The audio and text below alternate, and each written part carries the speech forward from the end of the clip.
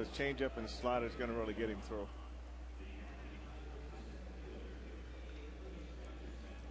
Tejeda's made one start against the Tigers and he won. That was 3 seasons ago when he was pitching for the Rangers. Still pitching out of the stretch, even with nobody on base. And at the knees to Curtis Granderson, who came in the game after starting on the bench last night. Ryan Rayburn began the game in center field. Granderson came on as a pinch runner, and then later the game was 1 for 2 with a double.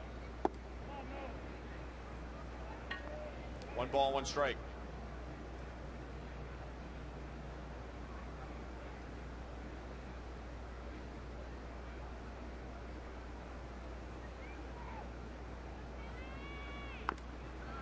Didn't mean to go around. 1-2.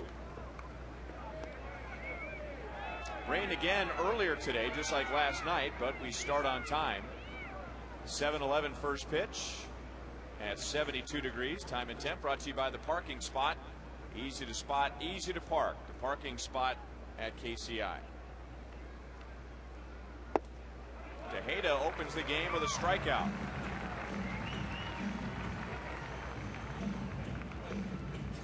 This is a good start for him, Ryan, to be able to come out right away and just use that changeup. That changeup is such a good pitch for him, and he's not afraid to throw it at any time.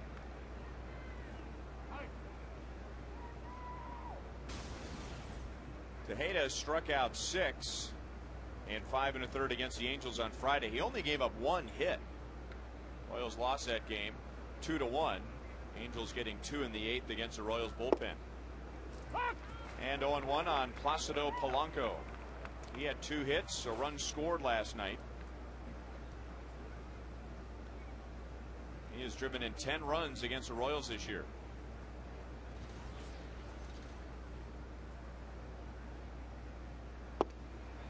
Oh, and 2. Tejeda came up as a starter. He's from the Phillies organization.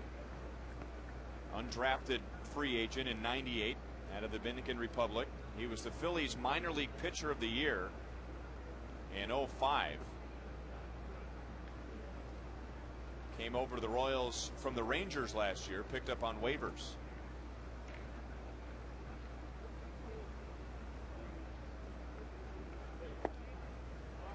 One and 2. You know, hearing from Trey Hillman and Bob McClure, Robinson Tejeda is the kind of guy that coaches like to work with because he's open to new ideas, trying different pitches. And one of the first things that Tejeda did coming over from the Rangers last year was drop his arm angle down. That was suggested by Bob McClure. Betancourt, nice backhand, and throws out Polanco 2 down.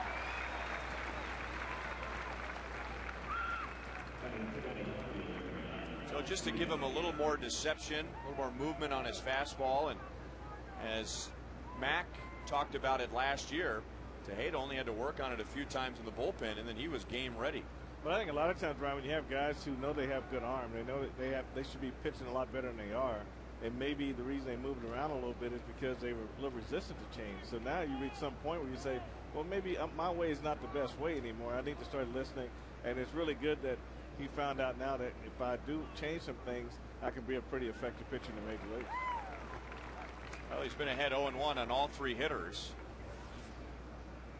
Carlos Guillen was a pinch hitter in the 9th inning against Joakim Soria and struck out. Soria striking out the side in his last 2 saves.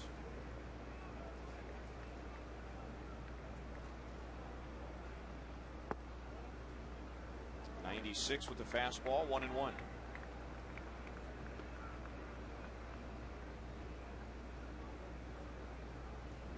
Well, if you've been following the Royals and following Robinson Tejeda, you know the stat that hurts him the most is walks.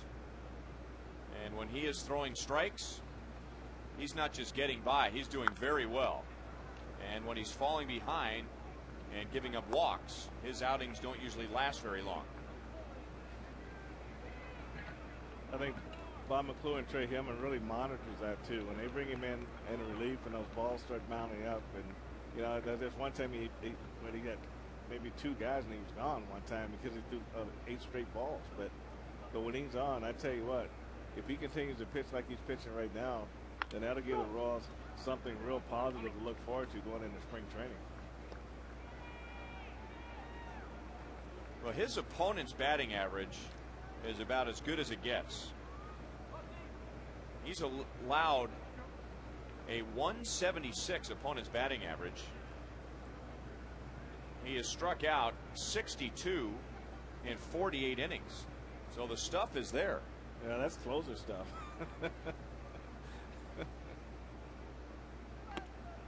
Over through that pitch, it's 2-2.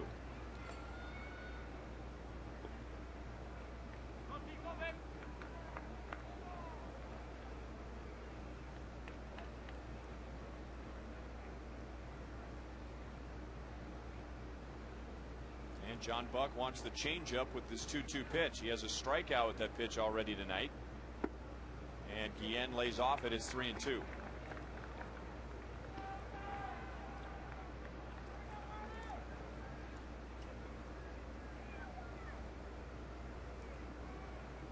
Guillen has spent some time on the disabled list. Had some right shoulder problems back in early May. And he's been bothered by sore knees the last 2 years. Just a little high. So a runner at first with 2 down, and we say hello to Joe Goldberg. Well, guys, we're talking about pitching, and surprise pitching story. Tony Pena Jr., who converted from shortstop earlier this year, went to the minor leagues, went 1-2 with a 2.33 ERA in 10 games. He was here at Kauffman Stadium today throwing a bullpen for Trey Hillman and Bob McClure, and then going to go and pitch in the instructional league. And he says he's 75% sure this is what he wants to do, enjoyed it, thinks things went very well. I asked him what he was throwing down there. He said a four-seamer for effect, a sinker 90 to 93, slider, a split. Was just kind of messing around a little bit with that, bouncing it, but doesn't have a whole lot of command on that one. And I said, all right, well, is that it? And he said, no change yet. Also, I'm throwing the breaking ball at 65, 70. I said, well, you didn't tell me about the breaking ball. I said, it's a slow curve, a slow curve. But, Joel, I can't tell you everything. You're going to have to wait on that one. He did say he thinks he's ready to face Billy Butler. He said he'd approach him with all fastballs, and I'm already in his head, guys. 1-1 on Miguel Cabrera. Hey, it's really amazing. No matter what you do as a pitcher, when you say I want to pitch, and they put the tag on you as a relief pitcher, the first thing they do is put you in a stretch, and you know, you obviously have more velocity out of the windup because you get more drive into your pitch. But you know, just immediately right out of the stretch, and there we go.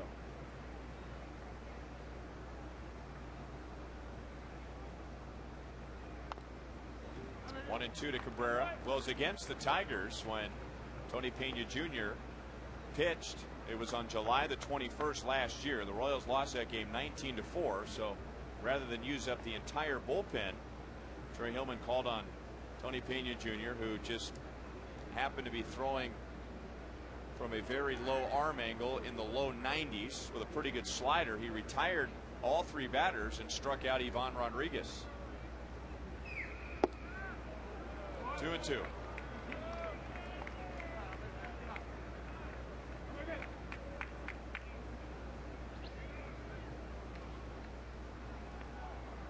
Two hits, including a double for Miguel Cabrera last night. He also walked twice, both times intentional.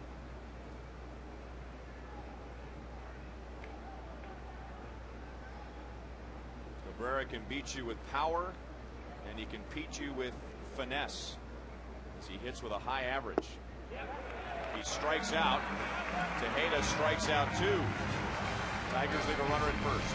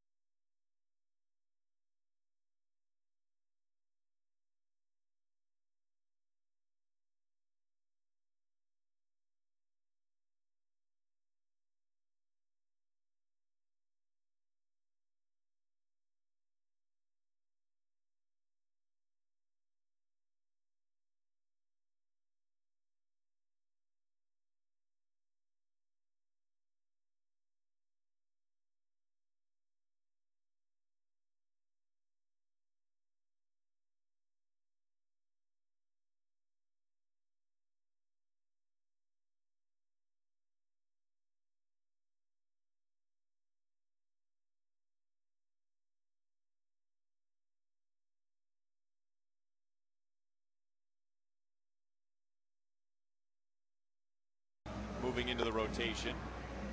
And now talk about whether Tejeda will be in there competing for a spot next spring training.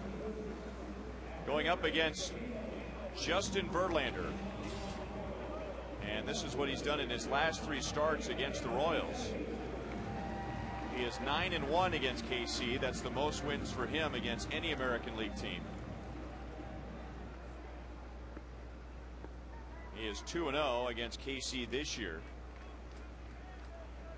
with 19 strikeouts in 13 innings. He has given up 3 earned runs in 13 innings. De Jesus 1 out of 4 last night, so he's hit in 9 straight.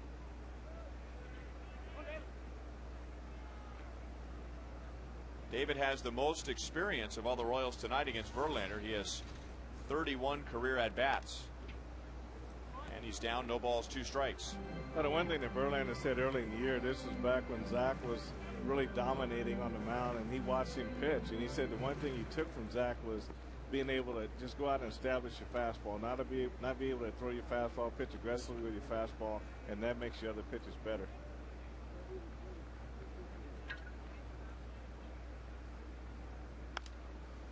Well, and he's got that kind of fastball where I guess if he wanted to and he had decent location, he could get by pretty much the whole game with just 1 pitch. Well, I mean, you're right. He could possibly. I think what Zach found out in Seattle, and I think a lot of pitchers starting to find this out, is that you can strike guys out once you get the 2 strikes. But if you try to strike them out before you get the 2 strikes, now you have your deep counts, your 3 1s, your 2 2s, and they want to go for that first pitch, put it in play early in the count. And then if the strikeouts happen to come, they just happen to come. Well, they have come for Justin Verlander. 222 strikeouts. That's the most in the American League. 1 ball, 2 strikes. Reaching back for a little extra there after jumping ahead of De Jesus. Verlander going for his 17th win, trying to become the first pitcher in the American League to win 17 this year. Still 1 ball, 2 strikes. Over in the National League, Adam Wainwright of the Cardinals has already won 17.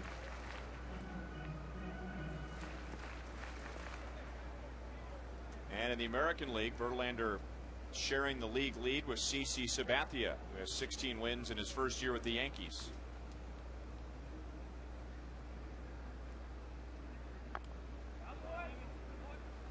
David's still alive at 1-2.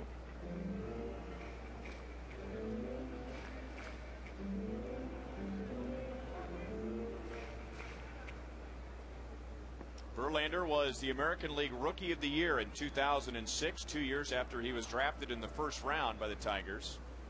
In 07, his second year, he pitched a no-hitter. But he took a step backward last year as David pulls it to the right side, and Placido Polanco, a Gold Glove winner, throws him out. And the rest of the Tigers defense behind Verlander tonight has Guillen, Granderson, and Thomas in the outfield. Inge, Santiago, Polanco, and Cabrera, with Gerald Laird behind the plate. Last year, Justin Verlander went 11-17. But there was a lot of good that came out of that season for him because he wasn't pitching with his best stuff, so he had to figure out how to pitch when he doesn't have his A game. And the Tigers believe that one of the reasons why he's having such a great year this year is because he's got his stuff back, plus he knows how to pitch. Yeah, his fastball velocity was down last year, and there was some concern with that. But I think it comes back when you utilize your breaking ball a lot more than your fastball, then it takes something away from your fastball. And I think this year he just said, okay, I'm going to go out and just use my fastball the way I should use it. Then I'll let my slider and my curveball take over from there. Well, he's throwing a lot of fastballs in this inning. 1-2 to Mitch Meyer. 6'5", 225 pounds. Justin Verlander, 26 years old.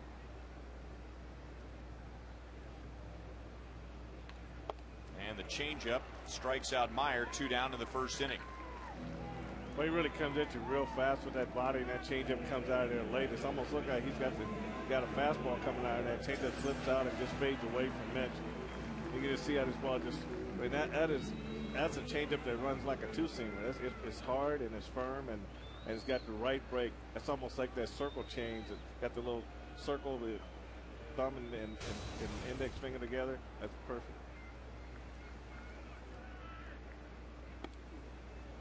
Now ball one to Billy Butler. 2 more hits last night. Another double, his 42nd. Drove in 2. And he's had little trouble with Justin Verlander. This has been a good matchup for Billy. Now Billy, of course, is a good hitter, but he might have had a few guys gathered around him tonight trying to figure out why he has done so well, like hitting .435 with a couple of home runs. 1 ball, 2 strikes. Verlander's been 1 and 2 on each of the first 3 hitters. Right now, he just seems committed to his fastball. We get to the 2 strikes, and now that's when he throws a slider to the left. He's down and in, and also his changeup is more effective. Verlander strikes out 2, so give him 224 to lead the American League.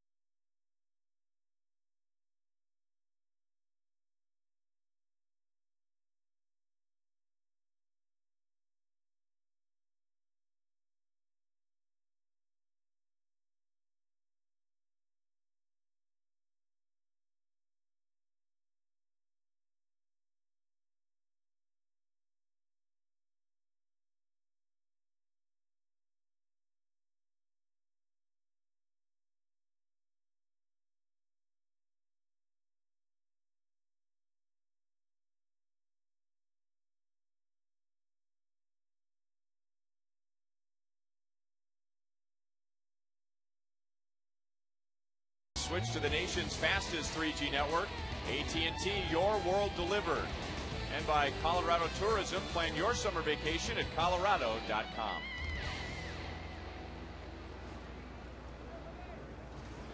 So no score at the end of 1. Aubrey Huff will lead off against Robinson Tejeda. Both pitchers striking out 2 in the first inning.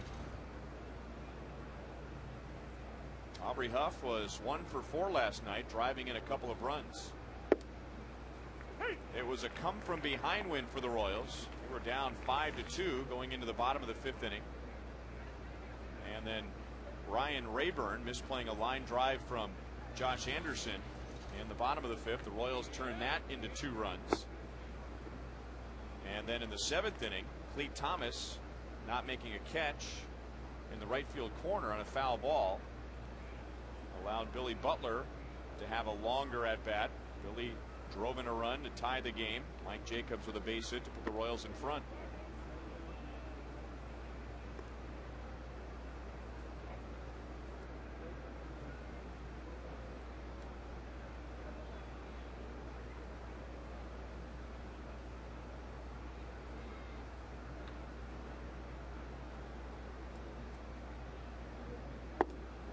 Good changeup on 2-1.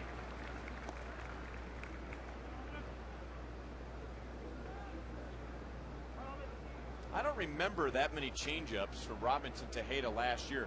Maybe even earlier this year, I don't remember that many changeups. I think he just came out and just tried to power with the fastball and the slider, and it wasn't really until he got into those those 2 innings and those 3 inning stints out of relief.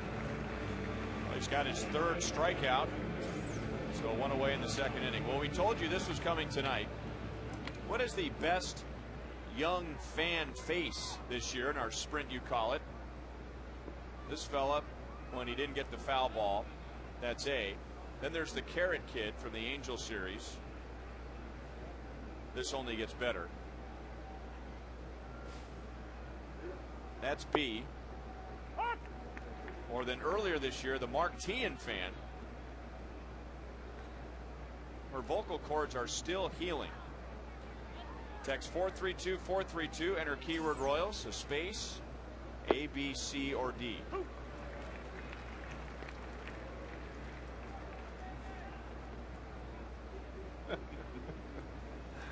Your thoughts.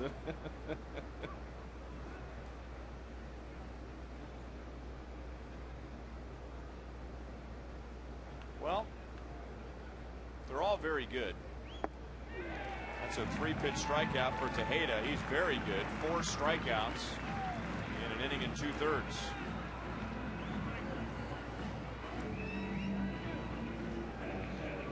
Now the Tour of Missouri cycling race is racing through Missouri, and Fox Sports Kansas City will have highlights and results tonight and every night on the race on the Tour of Missouri highlight show.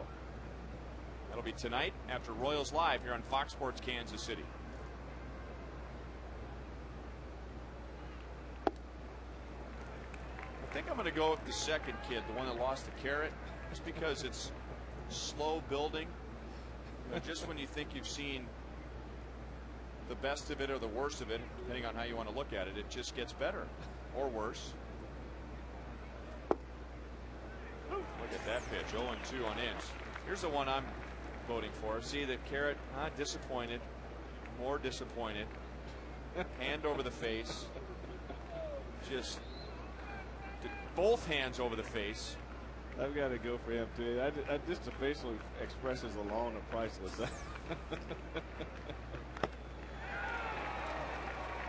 Right off the chest of home plate umpire Marty Foster. They would say nobody knew but him what was going on. Well, the fact that he was so distraught over a carrot. As I said last night, that might have happened to me when I was a kid, but it would have been me spitting the carrot and just hoping that nobody else saw it.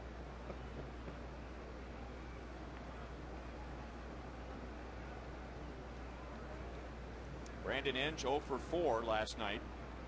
Tejeda 1 strike away from striking out the side. He does with a fastball at 97. Tejeda has struck out 5 tonight.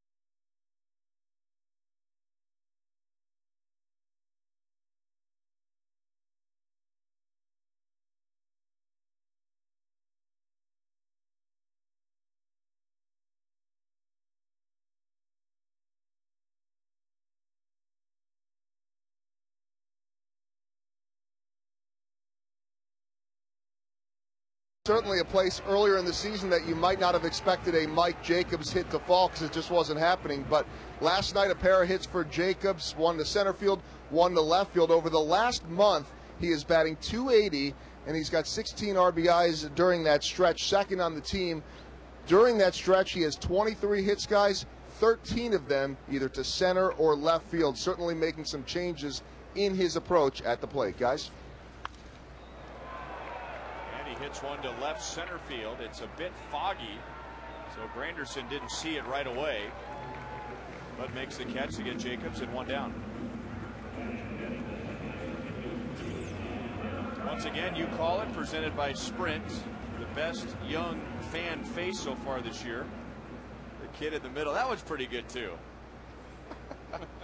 By the way, about a minute later, that kid had a big smile on his face.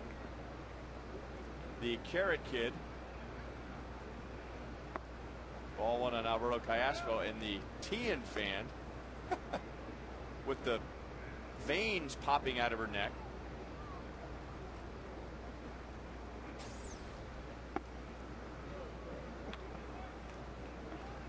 Two balls, no strikes on Callaspo. Alberto's hit in 8 straight. Extended that hitting streak last night, going 1 for 3, and he's ahead 3 balls, no strikes. 52% like the Carrot Kid, 41% the Mark Tian fan. So keep voting. 432 432. Enter keyword Royals, a space, and then A, B, or C.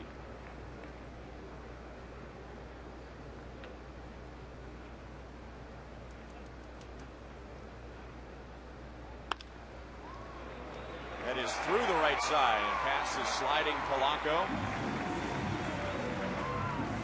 Well, the Royals have their first base runner, and Alberto Callaspo has a 9-game hitting streak.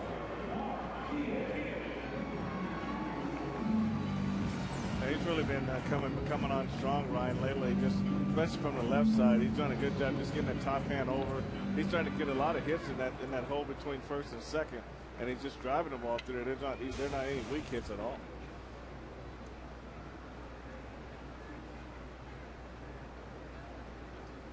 Well, the Royals have some decisions to make regarding 2009 with 3 hitters. All are in the lineup tonight. Alberto Callaspo, if he comes back, where does he play? There's been some talk about him possibly moving over to third base. If that's the case, what do you do with Mark Tian and Alex Gordon? Well, you could move one of them over to first base. Well, if that's the case, what do you do with Billy Butler? Well, at that point, you're only looking at DHing, and that's something that Billy really doesn't want to do at this early age, especially since he's made some strides at first base this year. He'd probably like to keep that going. So those are just all great stories that the Royals are going to have to go into spring training. The big question marks they're going to have to answer going into spring training. Jose Guillen is signed for another year. Does he play the outfield if he's healthy next season, or is he DH? Callaspo is running, and Tian fouls it away, 1-2.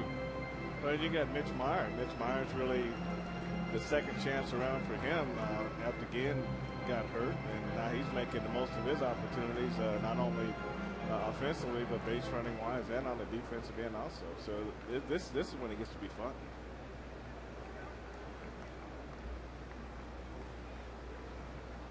Tian 0 for 4 last night. He's 0 for his last 8.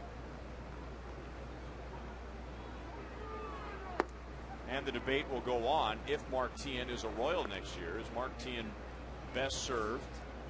And does he serve the team best, moving around, playing different positions as he's done ever since his rookie year?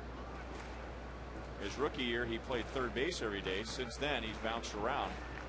Or do you find a position for Mark Tian and just leave him there? Well, when Alex Gordon went down, when he had his surgery, and Mark played third base on a regular basis, that's when his numbers started to come together. That's when he started to move up in average and RBI and the consistency of play, knowing that you're going to be in one spot all the time. So, and I'm always going to be a guy that thinks that the more guys you have in one spot, the better they're going to learn how to play, the faster they're going to learn how to play, and the more productive they're going to be. Now 3-2 on Tien. I really don't think if the Royals were bouncing David from left field to center field on a regular basis, I don't think you would have got the same play out of him in left field that you've gotten with him playing left field every single game.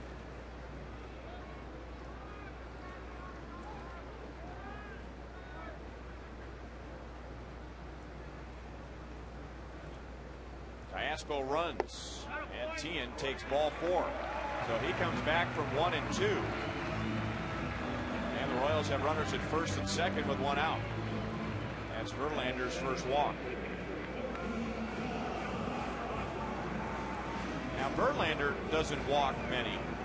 That's only his 55th walk. The Tigers have had problems with walks this year. They are 12th in the American League in walks.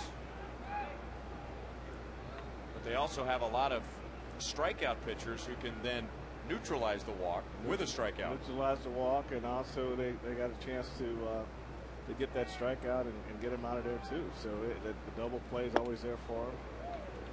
But when you can strike people out, I mean, you can't ask. When you got strikeout pitchers, that's just one thing that manager Trey Hellman and Dayton talked about in the bullpen this year. Having those strong arms that can come out of the bullpen and strike guys out and get you off the field.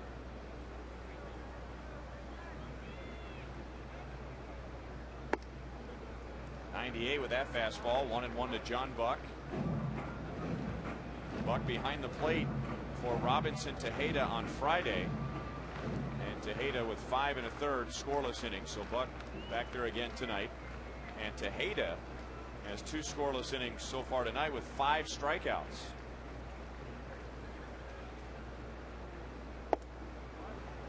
One ball, 2 strikes. Well, that fastball right there at 97 is going to be awful hard to hit. You got to make him get the ball down a little bit more. With 97 miles an hour, that fastball got a lot more hop to it than a hitter would think. In his rookie year, Justin Verlander pitched his first major league shutout here at Kauffman Stadium, and he was still throwing 99 in the 9th inning. So if you're thinking, go ahead and throw it as hard as you can now, he may not have that later in the game. Forget it. Right, and you got 2 pitchers here, Ryan. Verlander, he gives you a lot of movement. He comes at you pretty hard, where Tejeda's a little more smoother and a little more laid back, and all of a sudden, boom, there's a 97 mile an hour fastball. Verlander, you feel like you're going to get a 97 mile an hour fastball the way he comes at you. Buck has Caspo at second, Tien at first. Got a breaking ball and into right field. Clete Thomas with Caspo tagging, and Alberto on his way to third, and the throw is cut out by Santiago.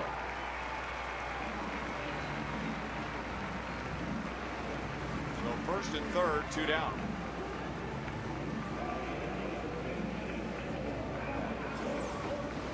Clete Thomas gets behind this ball, Ryan, but didn't really have any momentum coming through. So he was more or less threw this ball from a flat foot and wasn't able to get as good a throw off the third base as he could have. You got to get, if he gets behind this ball and comes through that ball right into his curl hop, he can get a better throw off the third base than that. Yeah, it wasn't that deep in right field. And now Alex Gordon, his first plate appearance since being recalled from AAA Omaha.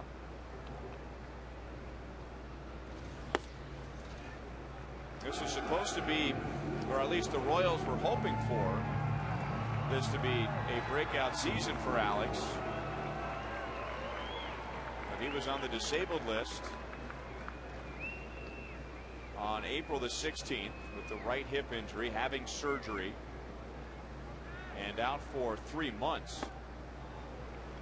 1 ball, 1 strike. And then a month after coming back from that, he was on his way to AAA Omaha, where he hit over 300 with a couple of home runs and 10 RBIs.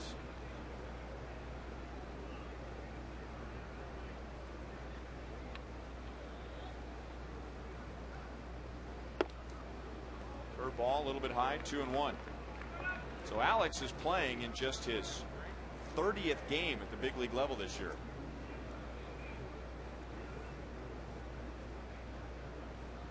Caspo at third, Tien at first. 2 outs.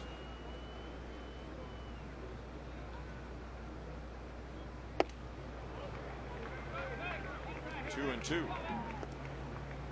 I think Alex is in a pretty delicate situation when you look for players who don't get a lot of at bats, a lot of playing time, and your first thought would be, don't take the year off. You maybe go to instructional league or go to winter ball and try to get those at bats, and that's going to be the question at the end of the year. What does Alex Gordon do?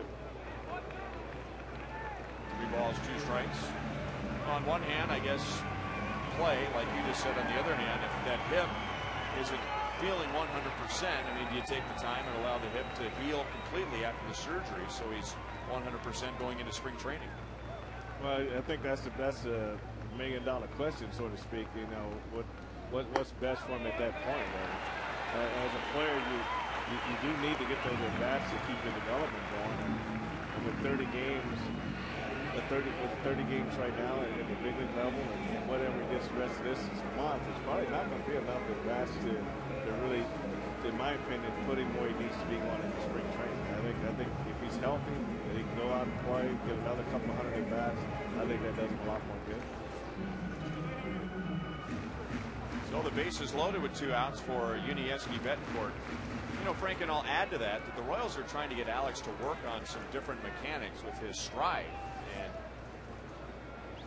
he'd like to have, I would think, a lot more at bats, as you just suggested, with the new changes. So that's more second nature when he goes into spring training, as opposed to he's still working on it. And that would be a good reason maybe to go to instructional league. You go down there and you just do. You maybe don't play the games, but you definitely got to get the at bats. You don't have to go out and play third base, but you can DH, get your at bats, but all at the same time try to fix some of these things that you need to fix. And I think the one thing that I would like to see him do is get more of a direct stride to the target, which is a pitcher, and not stride so much to the plate and block himself off and then swing against his right side. And I think if he can free those hips up, then I think he'll also increase his bat speed a lot more. Well, here's what Frank and I were talking about when we first came on the air. You're going to get an opportunity every game, even against Justin Verlander. 2 walks and the base is loaded. And Betancourt and the Royals don't like that call. Yuniesky bending backward in frustration. It's 1-2. Well, he's throwing that borderline fastball, and it looks like it just got a little hopsy, go up just a little bit. Larry did a good job receiving it, and he's going to get that pitch. And that's going to be a tough pitch to lay off of, and also a tough pitch to hit.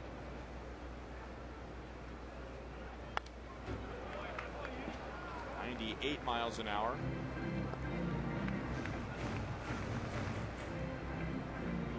Iaspo singled with 1 out. Tian walked, and then with 2 outs, Alex walked. And now Betancourt hanging in there at 1 ball, 2 strikes.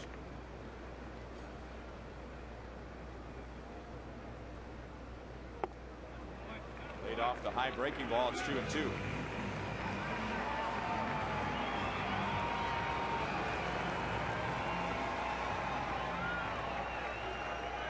Verlander, by the way, has gone 19 consecutive innings here at Kauffman Stadium without allowing a run.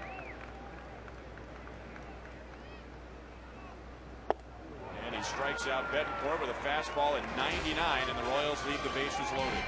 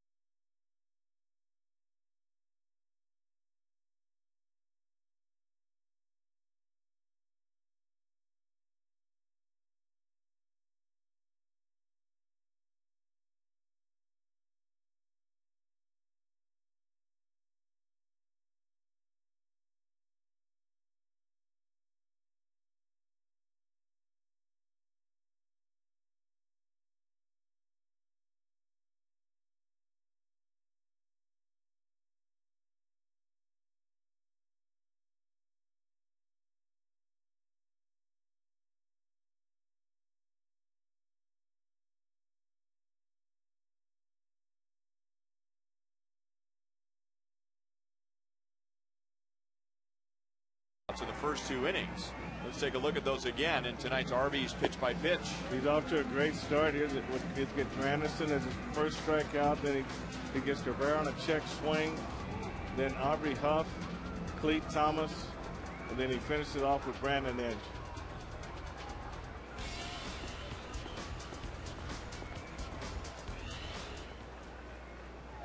Tigers with 1 base runner. Carlos Guillen walked, but no hits so far. It'll be Gerald Laird, followed by Ramon Santiago, and then for the second time, Curtis Granderson. Laird 0 for 2 last night, and now 0 for his last 14. And he will bunt. There aren't many catchers that you can say that about. But Laird, and discussing this with him prior to the game, this goes back to his days in high school. This isn't something he has learned as a professional. That's always been part of his game.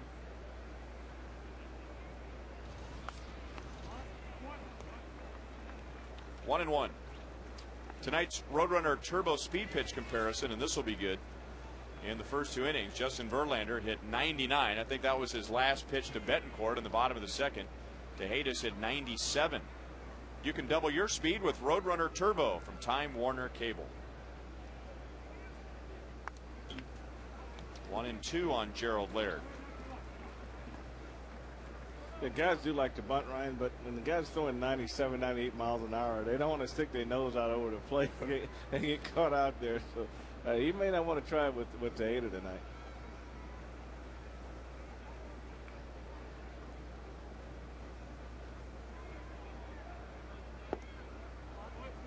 Two and two.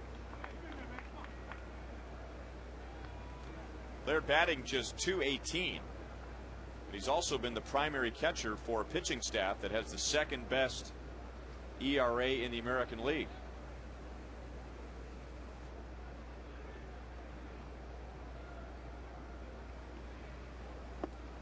And another changeup for a strikeout. That's 6 for Tejeda, and he struck out the last 5.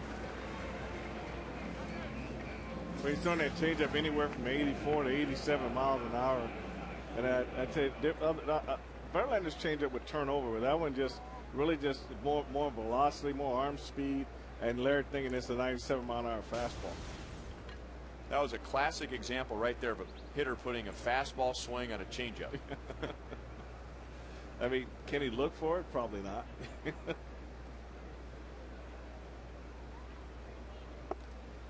And he comes back with a changeup on Ramon Santiago.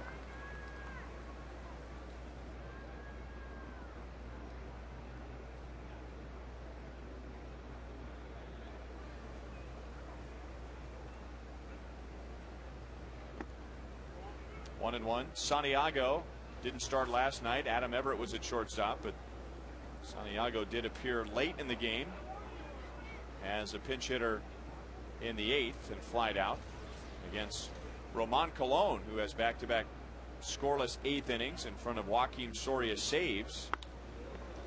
That's stroked into right center field. The first hit for the Tigers. So Santiago aboard with a 1-out single. Here's Joel Goldberg. Well, we've been telling you about the Royals minor league affiliates, 3 of them in the playoffs, and a nice start to all 3 for the playoffs tonight. Northwest Arkansas in the Texas League out to a quick 6-0 lead behind a Jeff Bianchi home run, the up-and-coming shortstop for the Royals. Wilmington in the Carolina League up 4-1 in that, and then Burlington on top of Kane County 6-2. They are the defending Midwest League champions and got into the playoffs this year as a wild card, guys. All right, thanks, Joel. Well, Burlington starting to win, but Wilmington has always won. It seems like they've always been in the playoffs. Haven't done a good job getting to the championship, but they've always been there in the playoffs in the end. It's a tough league, a good pitchers league, big ballparks, ball don't travel that well.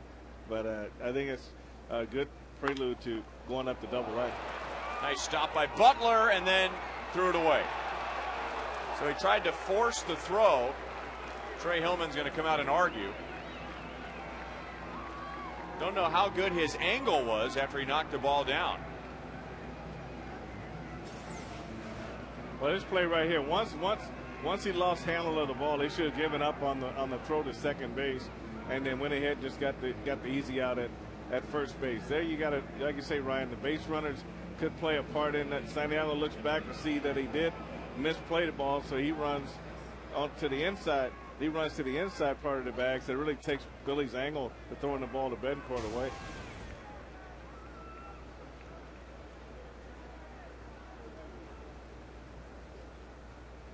It's going to be ruled a fielder's choice, and that's it.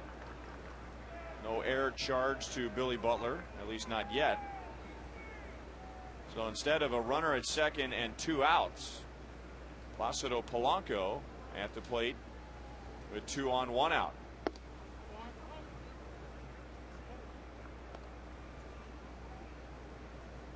Polanco grounded out to short first time up. The Royals would take that here.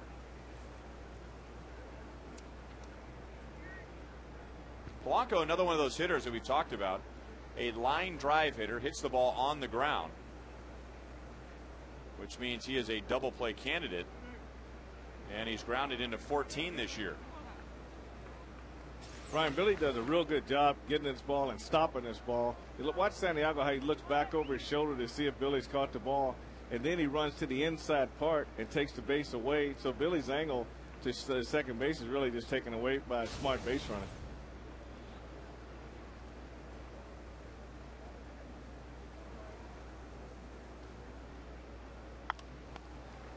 Two balls, 1 strike.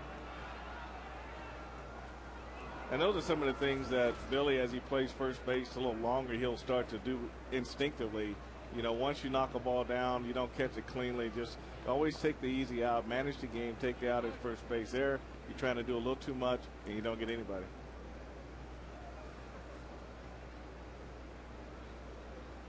And Billy is still thinking about that play.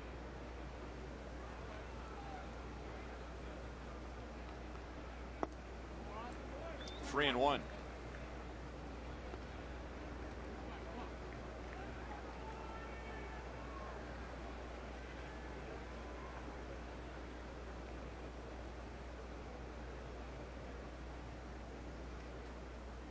With 1 out, Santiago singled, and the fielder's choice allowing Granderson to reach.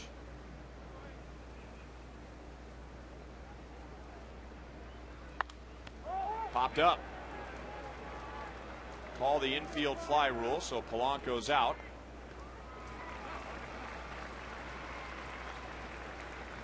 Two down.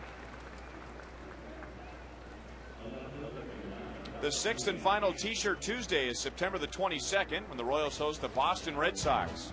And 20,000 fans will receive a gray short sleeve shirt saluting the Royals' 40th anniversary from Sprint. Get your tickets at 1-800-6-ROYALS, Royals.com, the Kauffman Stadium box office, or area Hy-Vee food stores.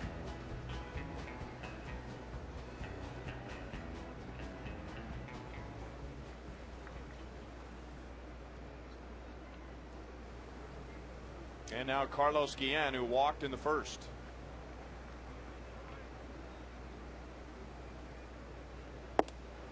He was ready for a fastball and was behind it at 96 miles an hour. 96 in on the hands up. That's going to be a tough one for Carlos Guillen to get to. Guillen has Santiago at second base, Granderson at first. Tejeda has already struck out 6.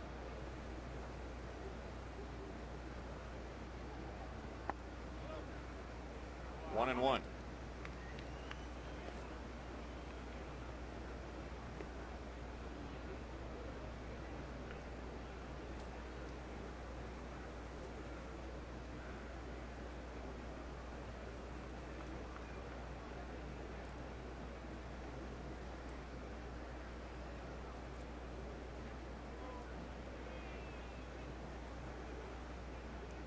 An advantage that Tejeda has tonight, and we talked about this on Friday when he was really on a roll and nobody was reaching base, is that when someone does reach base, he doesn't have the adjustment of going back to the stretch position. He's pitching exclusively out of the stretch position.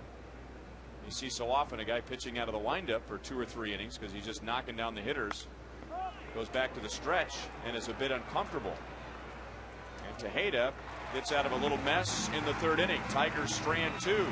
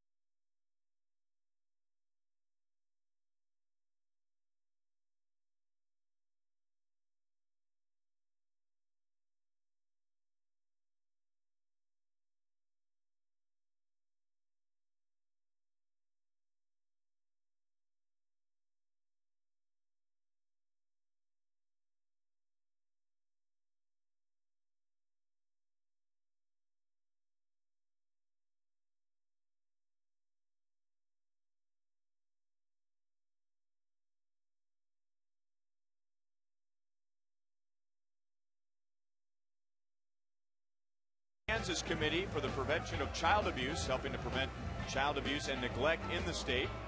She lives in Shawnee, Kansas. Also a lifetime member of the Prevent Child Abuse America Board and has served on numerous related committees. Tonight she enjoys the game from the Buck O'Neill legacy seat.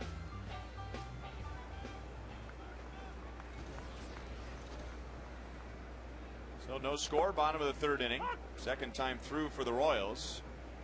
David DeJesus grounded out to second base in the first inning.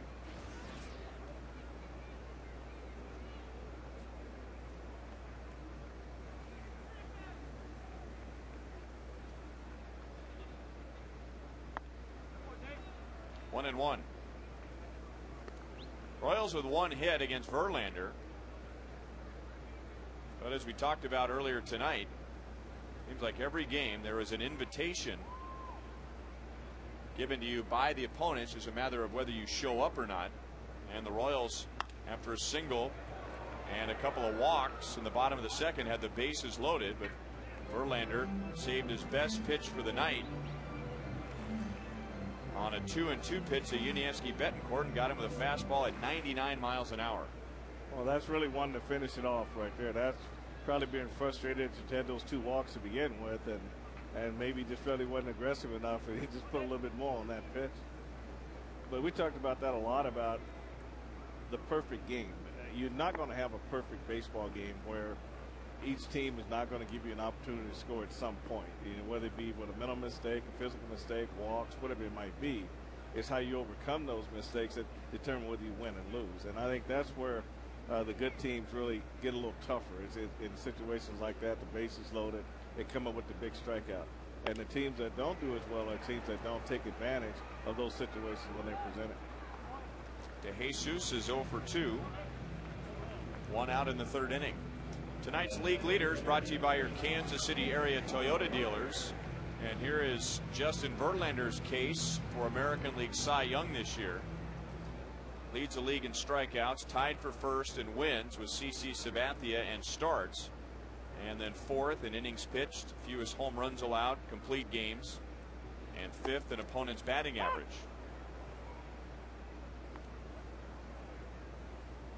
It's a good Tigers pitching staff, but Verlander is the main attraction. 0-2 on Mitch Meyer, who struck out in the first inning.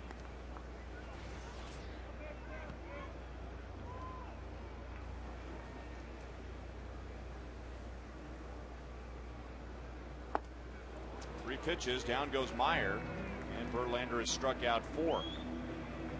It has not been a great year for the Tigers on offense, but they're in first place because of a couple of categories that really have survived the test of time. First of all, they have improved against the Central Division. They were horrible last year, 18 games below 500. But you don't think pitching and defense are still important? They were 12th last year in ERA. And coming into this series, they had improved to 3rd. Last year, they had committed the 13th most errors. They've improved that, going up to the 8th most in the American League. So the offense is down, but when you have good pitching and defense, you've always got a chance. You're always in the ball game, I'll tell you that. And it's just going to be a matter of getting a timely hit after that. But just having that opportunity to win the game every night, that's what you hope for as a player going on the field.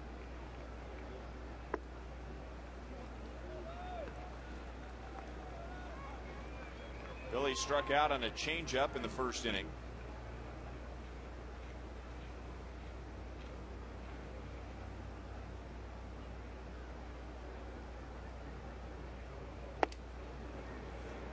A fastball that was up, 2-2.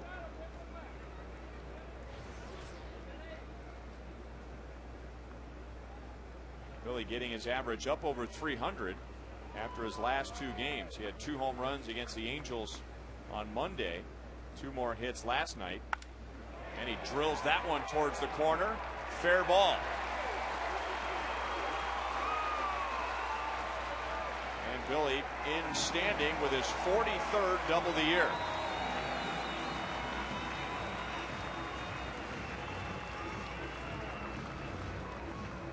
Yeah, location means a lot, Ryan. And this ball that Billy hits it, this pitch he hits it at 98 miles an hour, but you can see where it's at, right down the middle of the plate. Verlander's been getting that ball to the outer half and up a little bit and just running it right above the bat. But we talked last night, Billy's ability to hit that ball down the line and keep the ball from slicing. I think that is phenomenal right there.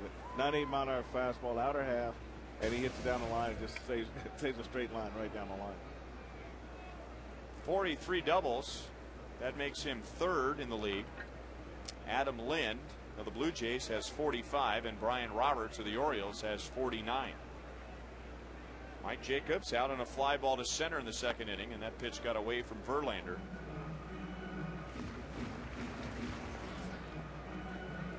Now Jacobs flied out to the center fielder, Curtis Granderson, but Granderson running over into left center to make the catch. So Jacobs continues to work the middle of the field and the opposite field. Joel telling us in the 2nd inning how great an adjustment that has been. This pitch is pulled into right. Butler is going to be waved home, and the ball gets away from Laird. Jacobs down to second base. Royals take the lead.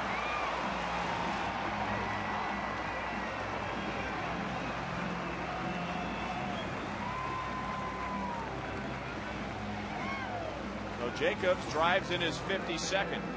Jacobs hits his breaking ball and just pulls it in the hole between first and second. He just stays right on top of it, hips, hands together, getting through the ball, then the hand rolled over. That Jake's made a big adjustment there because he's been rolling those wrists right at the point of contact, and that's really hurt. Big Thomas comes up with a good throw. Dave Owen kind of gets caught in the middle as to really what he wants to do right here, and Billy just keeps going. And fortunate that Laird didn't catch that ball. Billy might have been dead at the plate.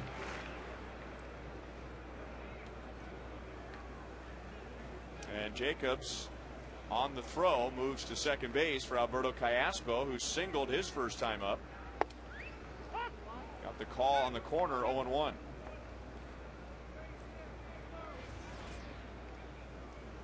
So Alberto has hit in 9 straight.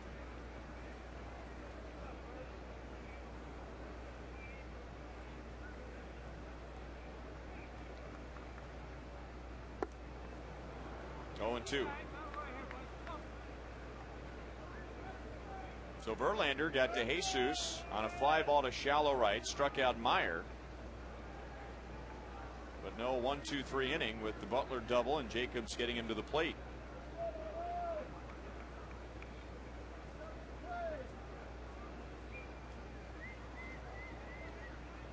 wants the pitch up, and it was too high. You could see at the end of the signs there as he was showing the fingers as far as what pitch it was going to be, and then with the thumbs up saying, here's the pitch I want, and I want it up. Plus, he really emphasizes it with the target, getting that target up there. And they usually, when they go that high, they want to go down low on the next pitch. Drilled to center. Granderson shallow, but runs it down. He's an excellent center fielder. Inning over, however, the Royals take the lead as Jacobs drives home Butler.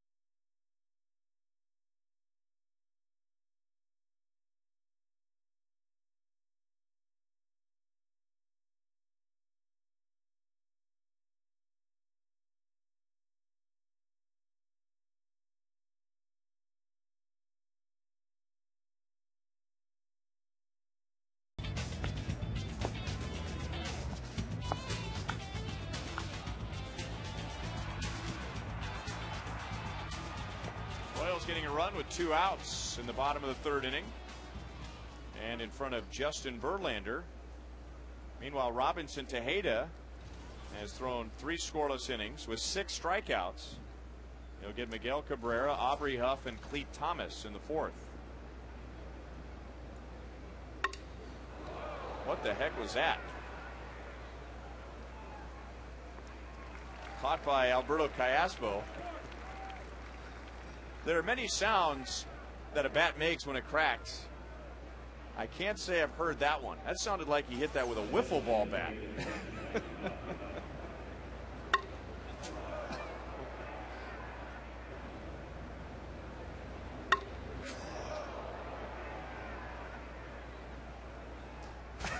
All right.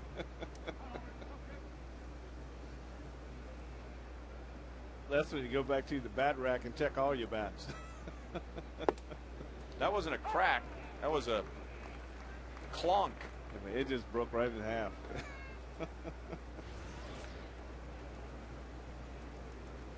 Aubrey Huff struck out his first time. Tejeda at one point tonight struck out 5 in a row. He got Cabrera for the final out of the first, struck out the side in the second, and then began the third by striking out Laird. And Tejeda got on a nice roll on Friday against the Angels. At one point, he had retired 15 in a row. 2 balls, 1 strike.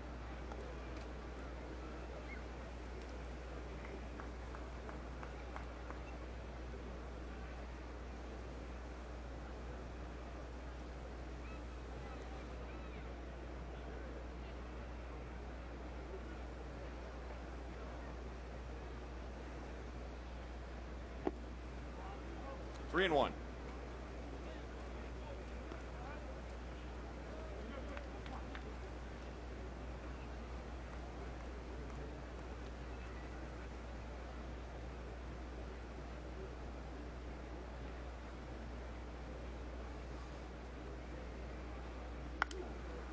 Got underneath it. So Mark Teahan coming up in right. 2 up, 2 down in the 4th inning.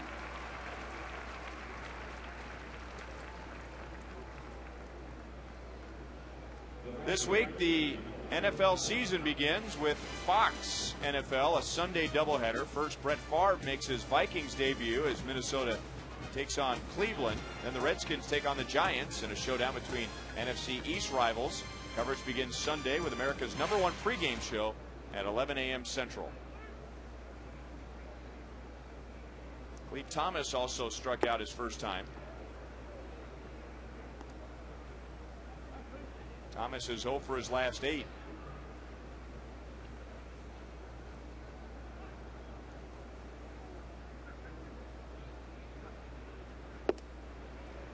One ball, 1 strike.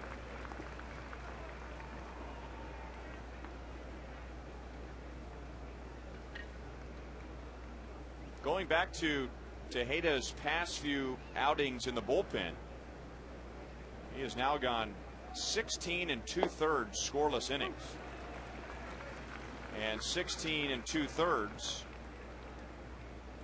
allowing only 3 hits. Well, he's got a good mix of pitches now, and he can speed you up and he can slow you down. But when he drives that fastball to the bottom of the zone, he's awful tough to hit. Still 1-2 on Thomas.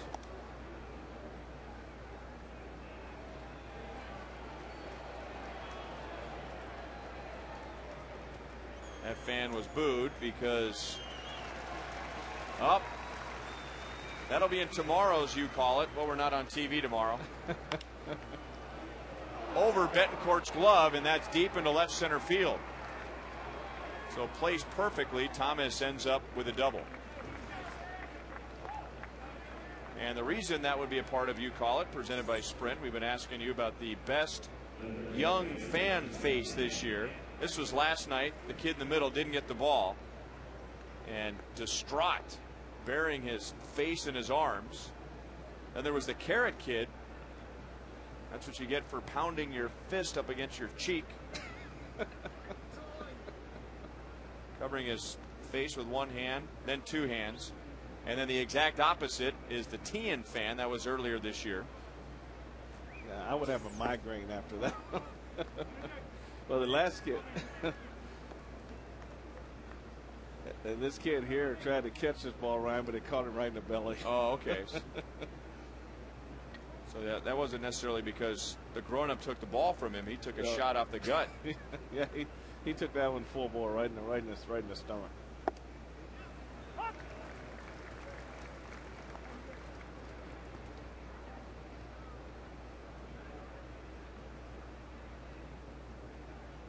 But now he has the baseball, and all is right in the world. He might even get a milkshake out of it.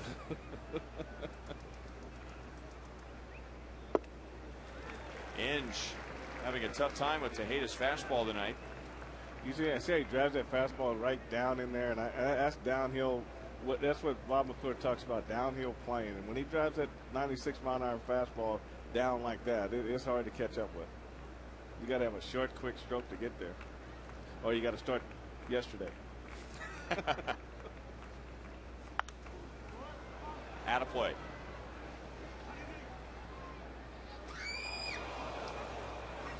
Wow. Is everyone all right downstairs? There was quite a scream down below us.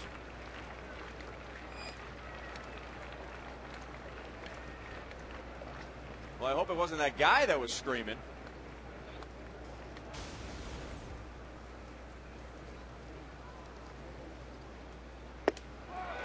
Inge strikes out again. That's 7 for Tejeda, and now 18 consecutive scoreless innings.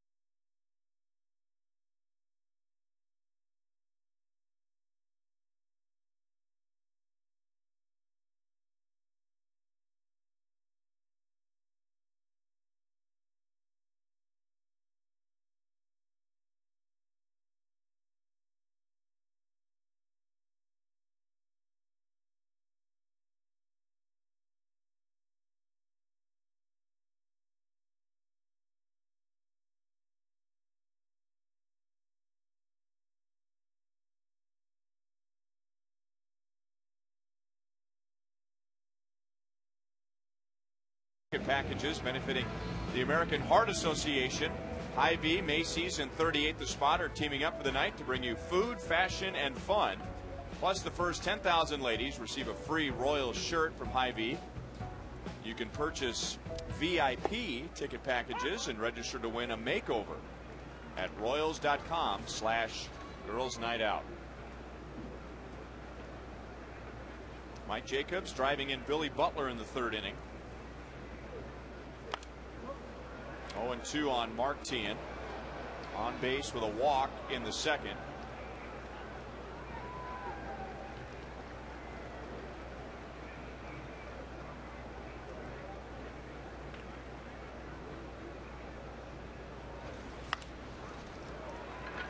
Polanco backhands, has to hurry, and just gets Teahen.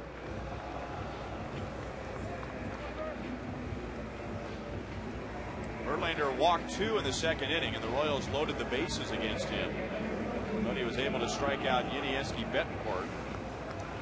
And then with 2 outs and nobody on in the third, that's when the Royals scored their run. Billy Butler doubled, and Mike Jacobs followed with the single.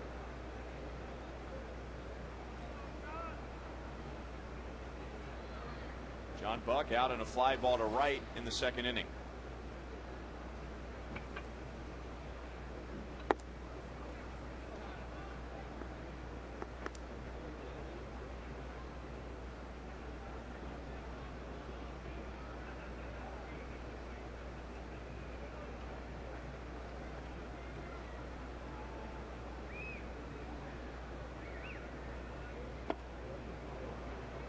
One and one.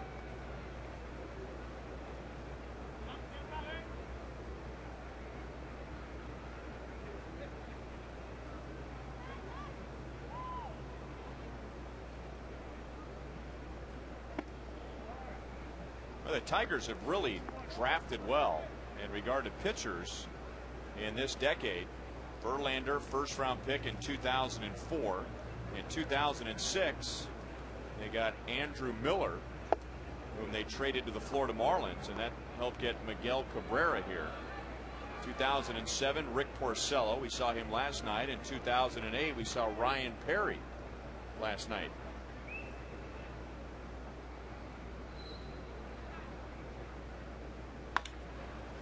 Through the left side, John Buck with a 1-out single.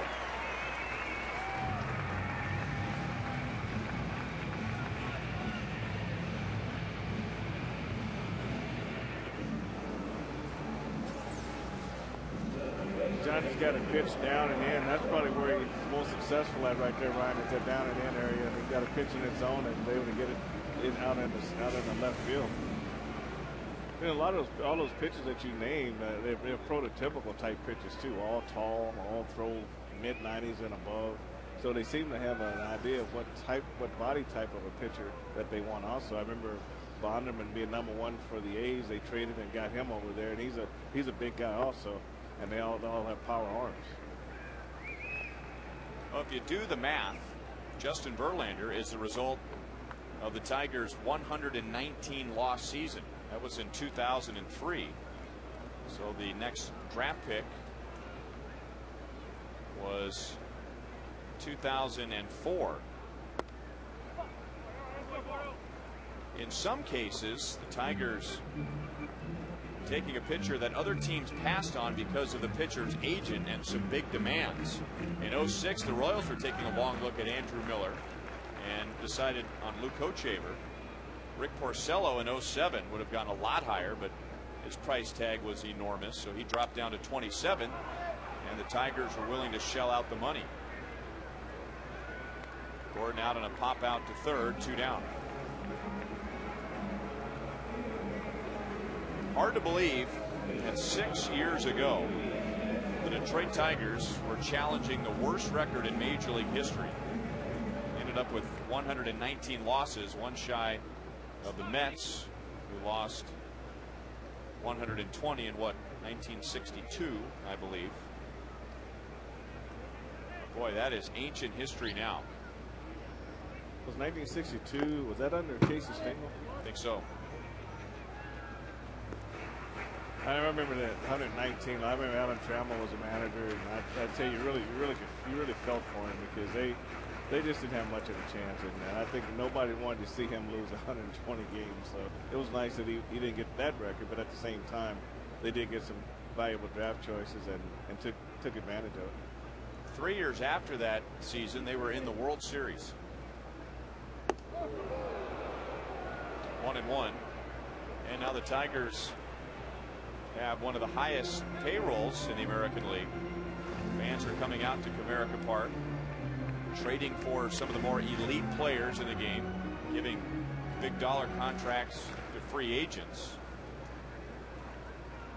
So they reap the benefits of that 119 loss season and no longer have to go dragging the lake to find players.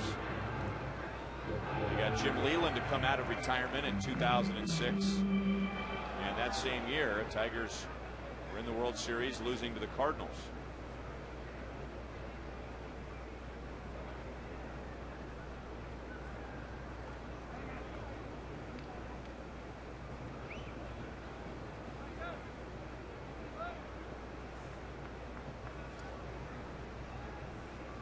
Betancourt struck out on a fastball at 99 miles an hour with the bases loaded in the second inning. Tried to get him with a changeup this time, and it's 2-2.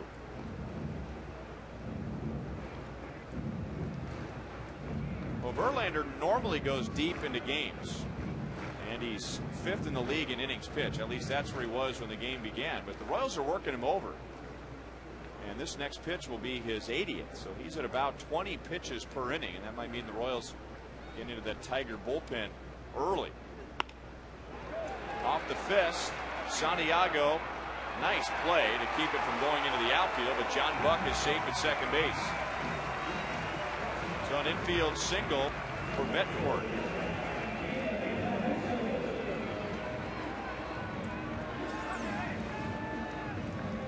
Well, he's got in on his hand, and Santiago got a good jump on this ball, and Polanco did everything he could, stretched out like a first baseman, try to help him as much as he could. But to be able to stop this ball and make this play, that was pretty nice play right there. Now, right, getting back to Verlander, in 3 of his last 5 outings, he's gone 120 pitches or more. He's gone 120, 125, and 126.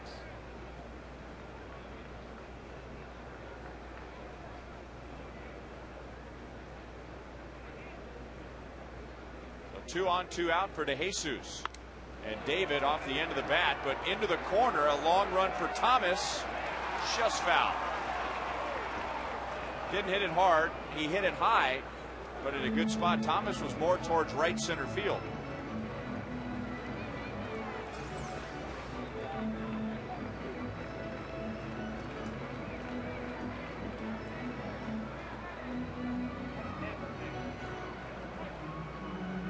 About 2 baseball lengths from the foul line to where that ball landed. David is grounded out to second base, fly to right, so he's pulled the ball both times against Verlander.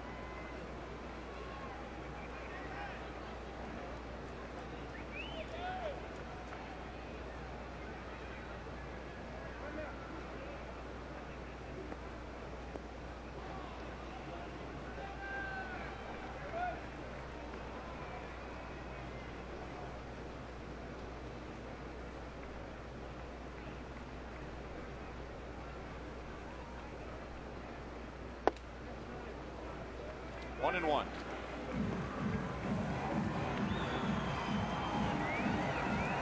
Now the Royals had 7 base runners against Verlander in the first 4 innings. And with Verlander pitching a 1-2-3 first, really that's 7 base runners in the last 3 innings.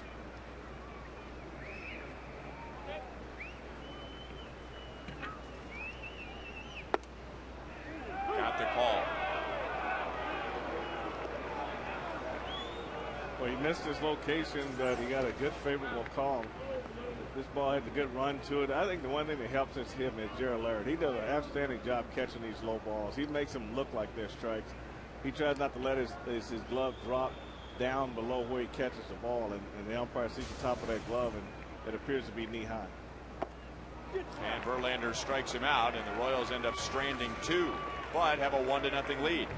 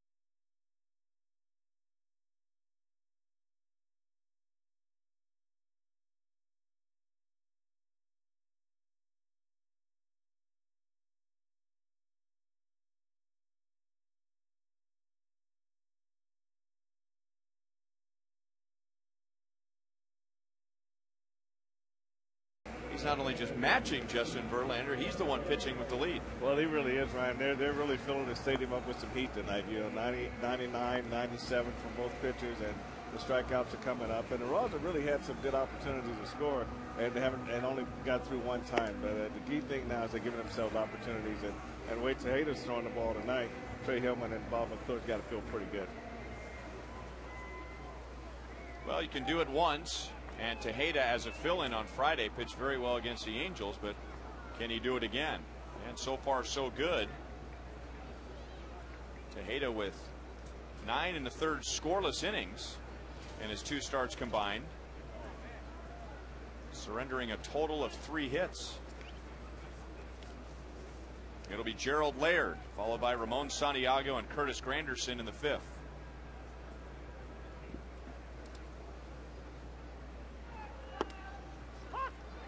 Laird snapping his head up, but he might remember that he just got a very good call from the same umpire, Marty Foster, when DeJesus was batting in the 4th. So he's probably not going to argue too much on a pitch like that because he wants that same pitch. Laird struck out in the 3rd inning. Tejeda with 7 already, including 5 in a row at one point. And Gerald Laird is now 0 for his last 15. Just over our heads. And back down to the lower level.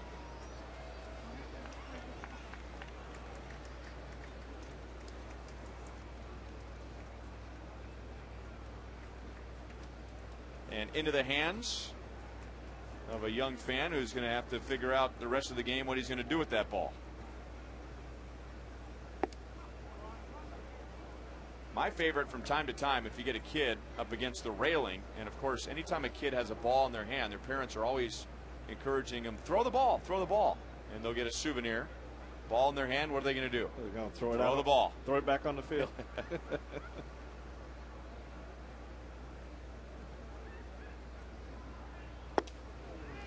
Didn't get that call. It's 3-2. Tejeda's pitch count brought to you by James B. Nutter and Company, right at 70. A little less than a 2-to-1 strike to ball ratio, but that hasn't hurt Tejeda, who has walked only 1, and that was way back in the 1st. He has 7 strikeouts.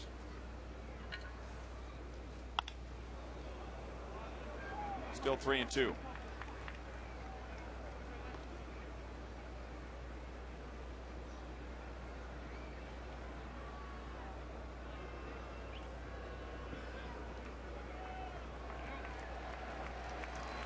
Well, apparently taking the ball away from a young fan is the equivalent of taking the ball away from a lady. Especially if the lady's hustling. And if the lady has 2 kids at the ballpark. Tejeda's second walk. And the first time the Tigers have had a leadoff man on. This Saturday, 2 Big 12 football teams from our Royals viewing area will play on pay-per-view. Nebraska plays Arkansas State, and Missouri takes on Bowling Green. You can access your digital program guide or call your local cable, satellite, or fiber optic provider to order.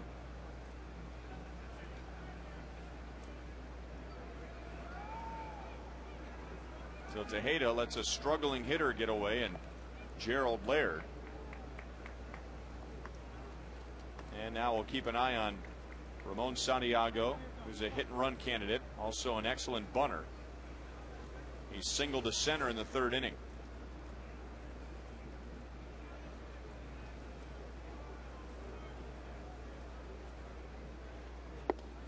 Showing bunt and taking ball 1.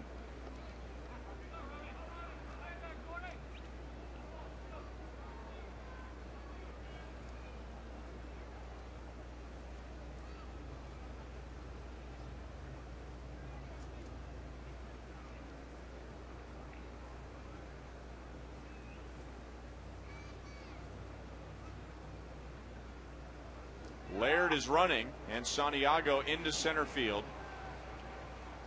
Laird reads it and gets back to second base. Royals tried to use a decoy play to convince Laird that that ball was hit on the ground, but he wouldn't go for it. That's one of the reasons you have to look in. When you're running on the hit and run, you have to look in to see what happened with the ball. Santiago really wants to try to hit this ball hard on the ground, but they end up hitting a line drive. So it's hard to deke a guy if he looks in, but if you don't look in, they get you almost every time. Curtis Granderson is struck out and grounded into a fielder's choice.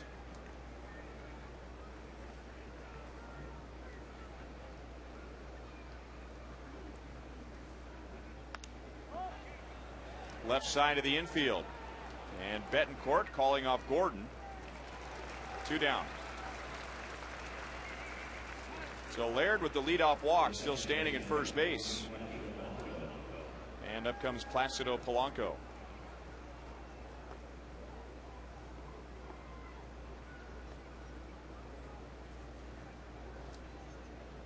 Polanco is grounded out to short. He's popped to short. Tejeda working on his 18th consecutive scoreless inning, going back to his last few outings in the bullpen before his start on Friday against the Angels.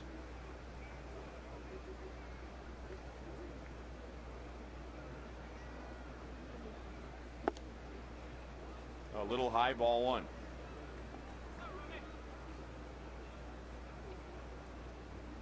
Zach talking catching with Brian Pena.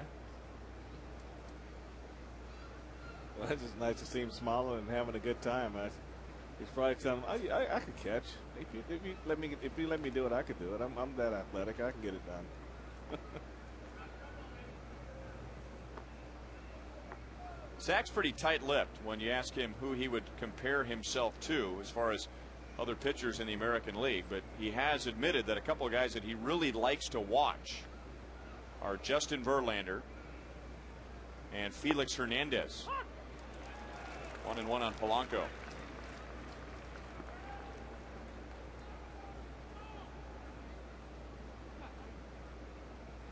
Brian making sure that Zach didn't mess up his glove while he was wearing it.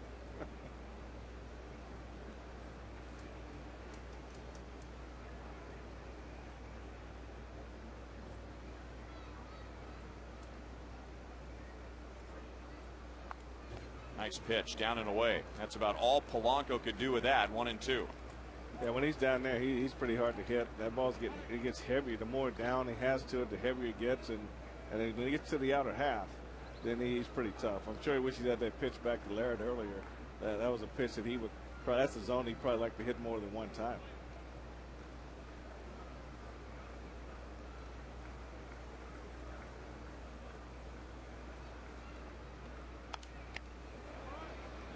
Still 1-2. Polanco, one of the most difficult in the American League to strike out.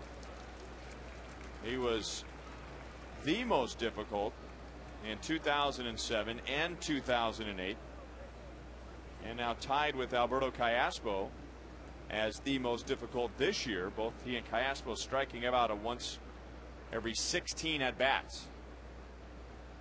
He really chokes up with 2 strikes. Give him a shorter swing, more bat control. Laird runs again, and Polanco takes just outside. So much so that John Buck didn't even bother about Gerald Laird. He thought that was strike 3. I think he's just concentrating on this pitch. This ball came back and he hit the glove. But Polanco's got a good eye and he laid off of it. I don't think he could have done much with this pitch anyway, Ryan. It might have been off the plate just by a little bit.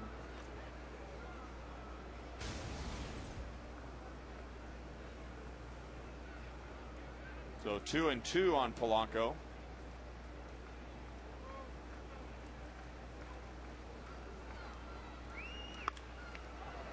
Right center field. Mitch Meyer is there, and that is 18 consecutive scoreless innings for Robinson Tejeda.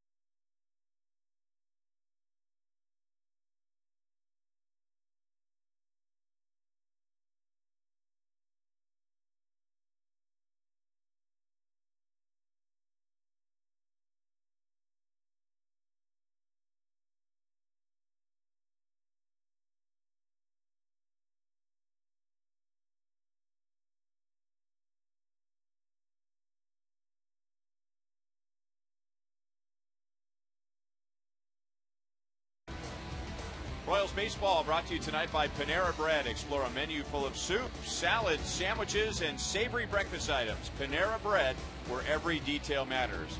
And the state of Missouri tobacco quit line. Call 1-800-QUIT-NOW.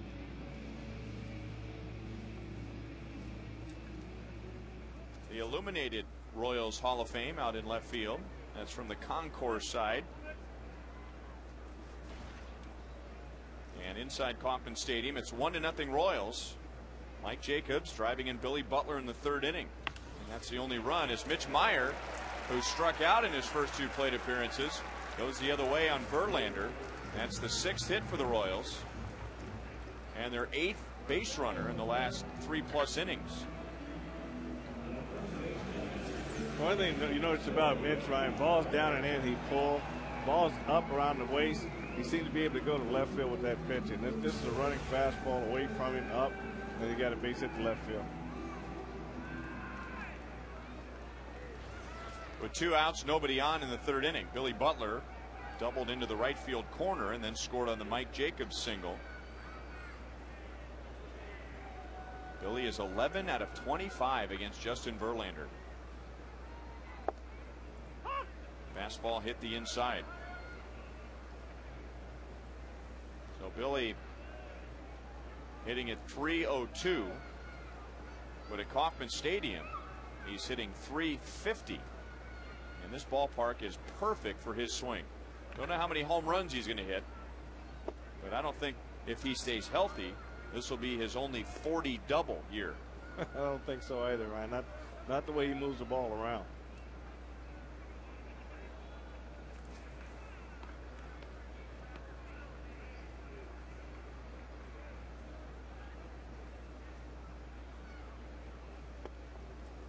And he bends a curveball in for a strike. Back on July the 7th, Billy took Verlander deep in Detroit.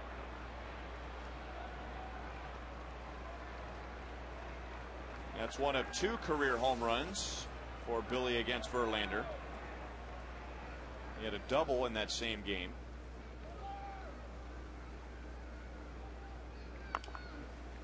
And pounds the breaking ball past the mound. Inge coming in and still gets the out. A little faster runner, and that's trouble for the Tigers. That's big trouble. Inge did an outstanding job coming across and getting this ball on the first grab. That's the toughest part about the bare hand, is that you got to get the ball in a good part of your hand where you can throw right away. And Inge did that. It was a breaking ball that Billy got a late swing on, and he came across and made a nice catch and throw.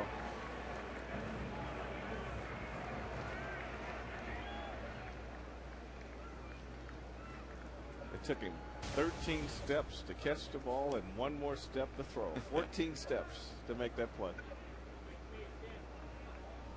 Last year, Brandon Inge, who moved around quite a bit for the Tigers, committed 1 error all year. So Mike Jacobs, we'll see if he gets a breaking ball in this at bat, because that's what he pulled through the right side, driving in Billy Butler in the 3rd inning.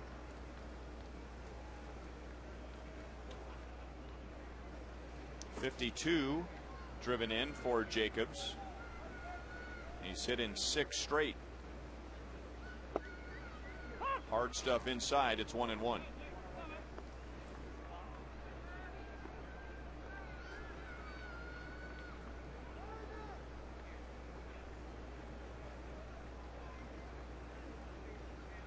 Mike Jacobs is 4 out of 8 against Justin Verlander.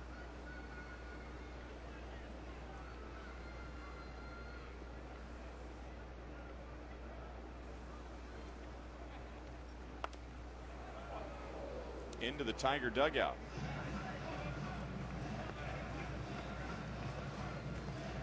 Coming up on Monday, September the 21st, it's halfway to St. Paddy's Day, sponsored by KC Irish Fest. You'll enjoy a free concert by the Elders, browse booths of Gaelic vendors, and taste some traditional Irish food. All in the outfield experience before the Royals Red Sox at 7:10. Special ticket packages include a Kelly Green Royals cap. Again, pounding him inside. 2-2.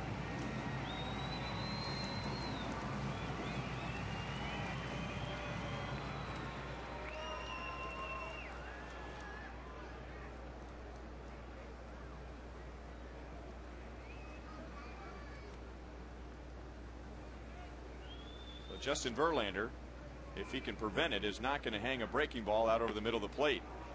And a fastball that was up and away strikes him out. So 6 for Verlander. And Meyer at second base for Alberto Callaspo.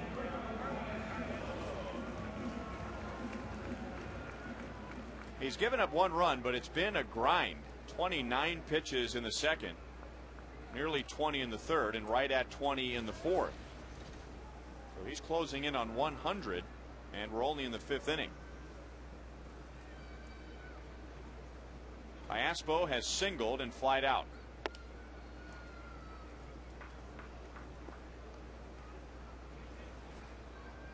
Royals have 2 hitters that have hit in 9 straight games. De Jesus carrying a 9-game hitting streak into the game tonight. He's hitless so far. And Callaspo extending his hitting streak to 9 games tonight. 1-1.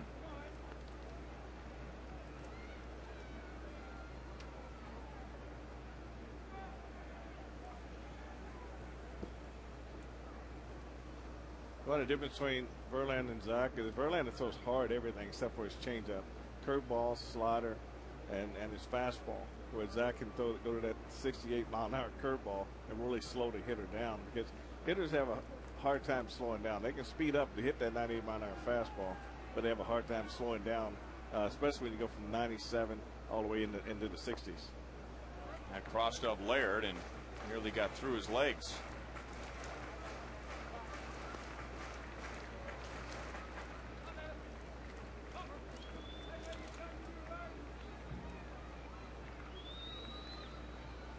Meyer opened the inning with a single.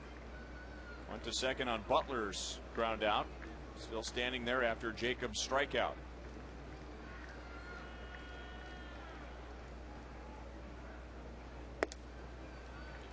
Three and one.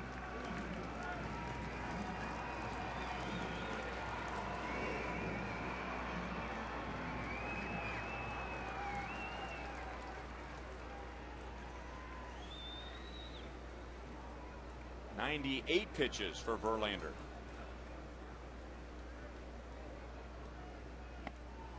And his third walk. So 2 on, 2 out, and once again here's Joel. Well, you'll see Alberto Callaspo walking down to first base, and he knows the guy over there pretty well. Callaspo, born April 19th, 1983. Cabrera, April 18th, 1983. Both in Maracay, Venezuela. I was talking to Alberto about it. He said they were Winter League, winter ball teammates a couple of years ago, where Alberto actually played center field and Cabrera played third base and DH. And he said they were actually summer league teammates one year during high school. I asked Cabrera about those early years, and he said, well, like everybody else in Venezuela, we all wanted to be Luis Aparicio and Davy Concepcion and Omar Vizquel. He said we were both shortstops, but he couldn't play because I was better than him. So I ended up playing shortstop, and he wasn't good enough. I reminded him that neither one made it to the big leagues as a shortstop, and he said, nope, now I'm a first baseman. Now I want to be Andres Galarraga, guys. The big cat.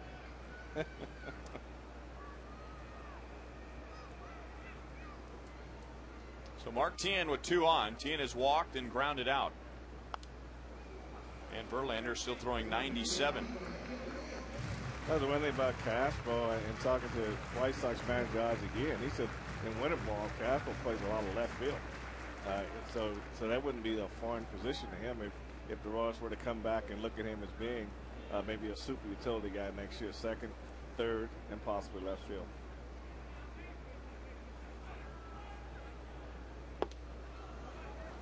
One and one. Well, those two were born around the same time, but a huge difference in the big leagues is that Callaspo is really just getting his big league career going. Cabrera has been around for a while. He got to the big leagues as a 20-year-old in 2003 when the Florida Marlins beat the Yankees in the World Series. And playing a position he had never played before as a professional. The only spot that they had for Cabrera, they wanted his bat, was right field.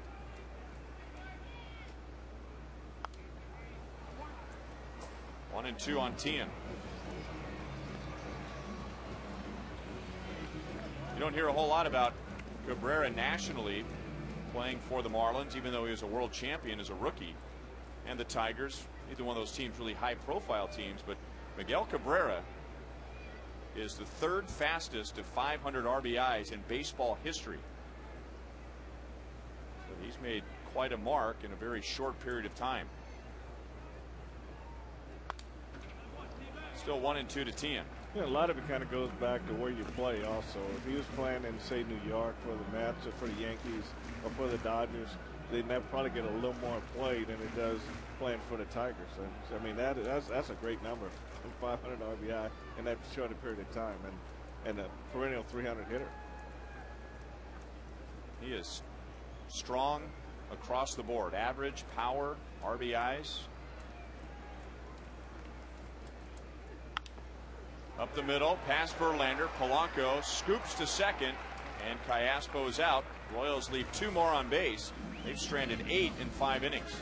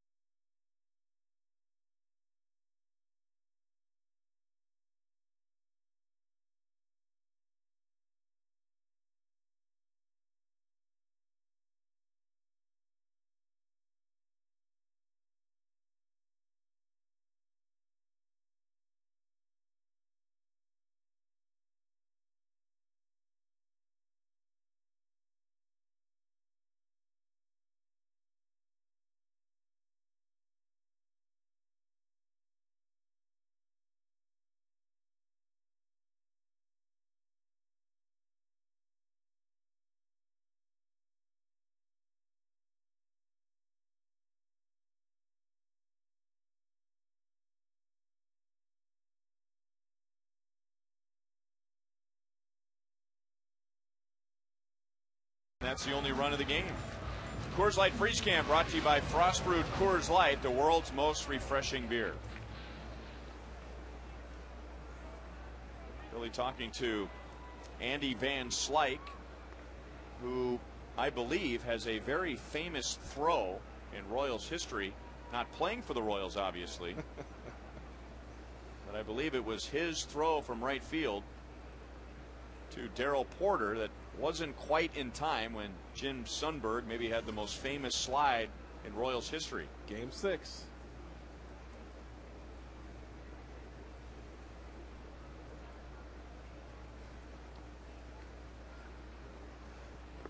Andy Van Slyke really was a character when he played, and still two of my favorite lines from a player from Andy Van Slyke. First of all, he was really struggling at the plate. And remember the movie that came out with Jessica Tandy and Morgan Freeman? Morgan Freeman was Jessica Tandy's driver. Andy Van Slyke once says during that time, the way I'm going right now, I couldn't drive home Miss Daisy. That is trouble down in the right field corner. So the Tigers have a runner at second base with nobody out in a 1-0 game.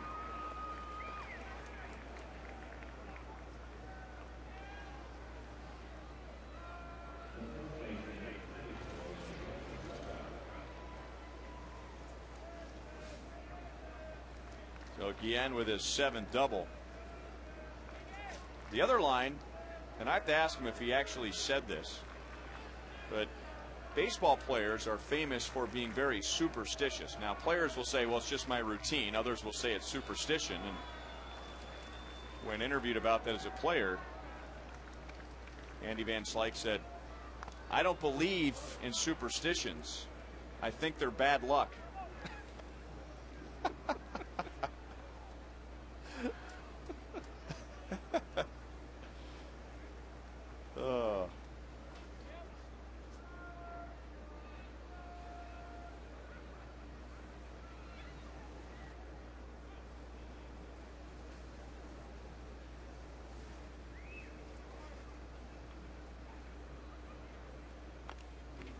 Looked like Cabrera was taking a shot towards right field with the runner at second and nobody out. And he has that ability to not only move the runner by going to the opposite field, but being such a good hitter, he might hit the ball to right field and hit it off the wall. Well, he's got that kind of power. You're right, Ryan.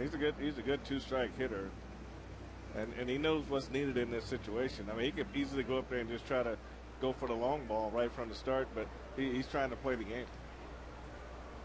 Kyle Farnsworth warming up behind Tejeda. Robinson at 85 pitches. He went 83 on Friday.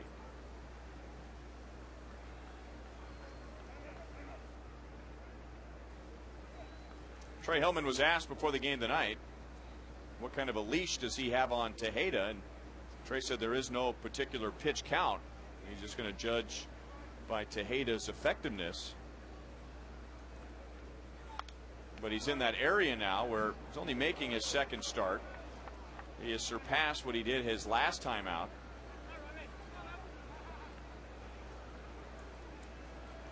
And it would be a stretch to say he is starting to show any kind of a strain by pitching into the mid-80s as far as his pitch count, but that could certainly happen because he hasn't been conditioned to do this all year. John Buck keeping Guillen at second base. Yeah, I think you're right, Ryan. I think a lot of times what they look at is you always have this imaginary number in your head, even though you may not say it, and that's what he did the last time out. And once he gets close to what he did the last time out, now you look at how effective he is going into that pitch count. If he's struggling going into that count, now you might want to think about getting him out. If he breezes through it, now you might want to take him another inning and then get him out. But you just don't have to remember that he's not a starter yet.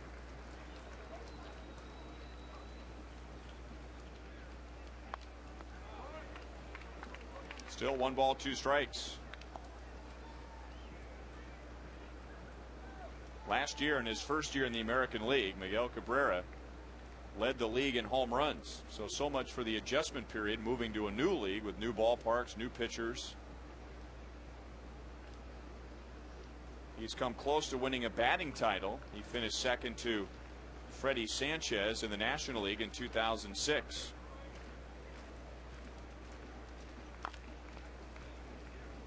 And he's fouled off 5 pitches in this plate appearance.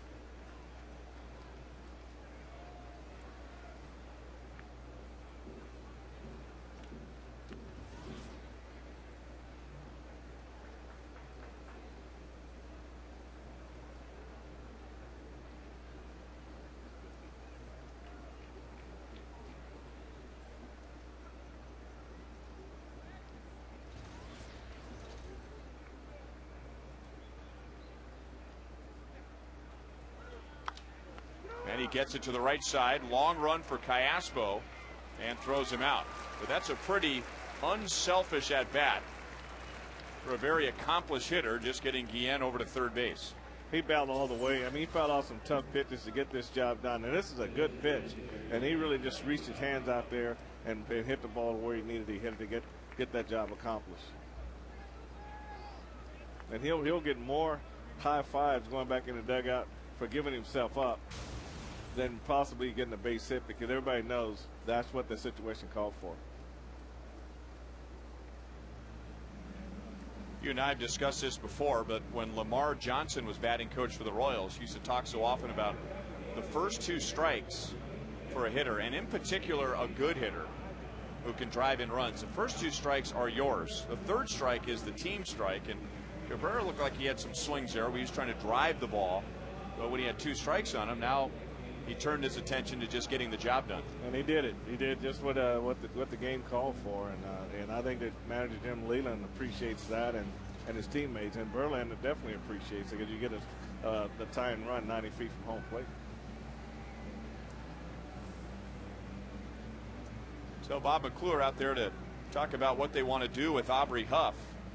Farnsworth is ready in the bullpen.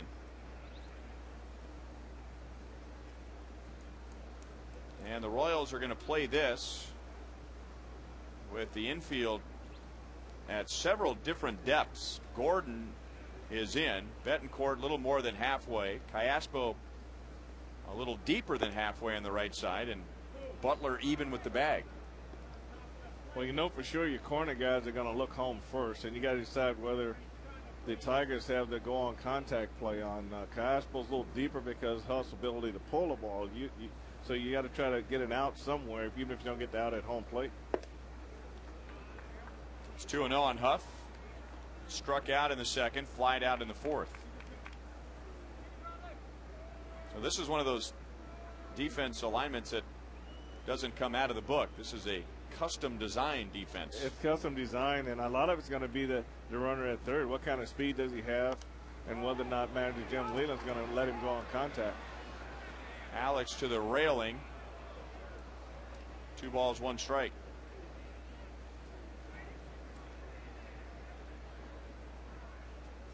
Robinson Tejeda has pitched 18 consecutive scoreless innings.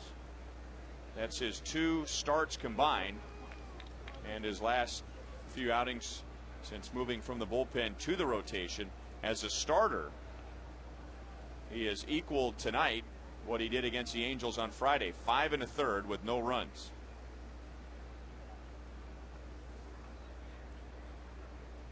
And Huff to Callaspo. So the custom-made defense was perfect. Callaspo didn't have to move. And that's the one reason that he was a little deeper than everyone else, is because Huff does pull the ball a lot. And Trey Hillman wanted to give himself a chance to at least get an out by playing him a little deeper, and he was just fortunate enough to get a line drive, so he accomplished both situations with that setup that he had on the field with the defense. So now the defense can relax and move back. And it's 0-1 to Clete Thomas. Thomas doubled his last time up. Tejeda struck him out in the second.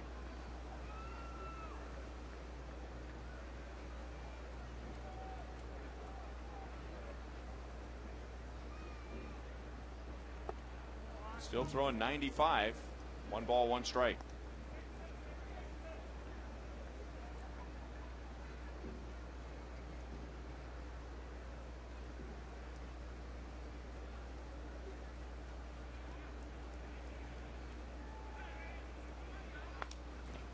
1-2. So one strike away from getting out of this. Guillen opened the inning with a double. Cabrera got him to third with one out. But now the tying run still at third with two away.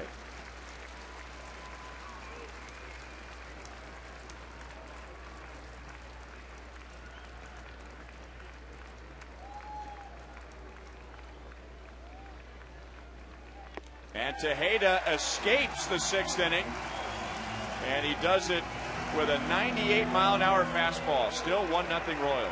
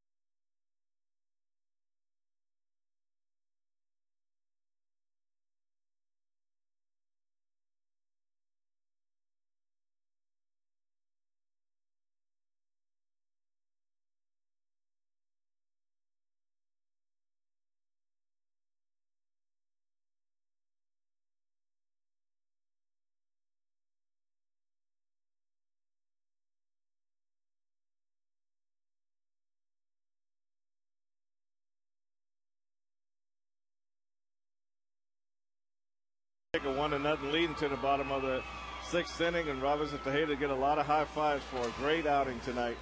And this is our Sonic Slam inning. Contestant is Mary Weiss Cole from Gladstone, Missouri. If the Royals hit a home run this inning, Mary will win $1,200. But if the Royals hit a grand slam out of the park, Mary will win $25,000 from Sonic and the Kansas City Royals.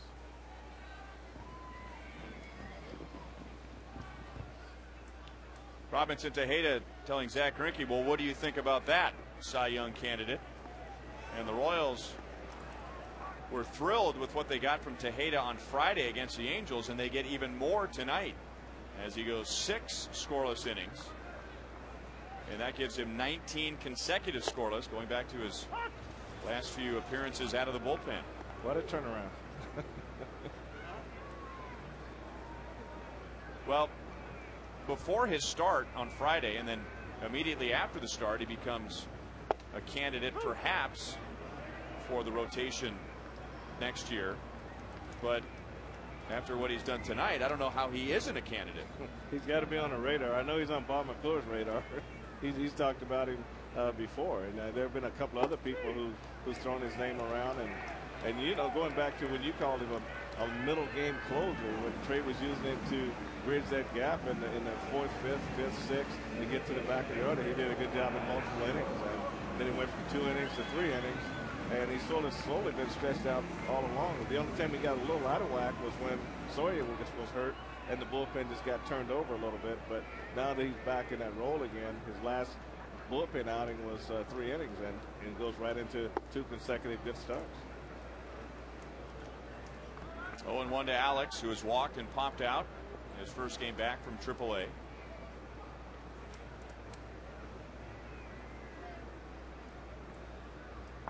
Well, if the rotation stays the same, Tejeda should pitch again against the Tigers. The Royals have a day game tomorrow and then a 3-game series in Cleveland, and then they'll go back to Detroit. And that'll be a test for him because it's so difficult for a pitcher to pitch well against the same team twice within 1 week. And the Tigers will have a better idea of what he's throwing, how his pitches are moving.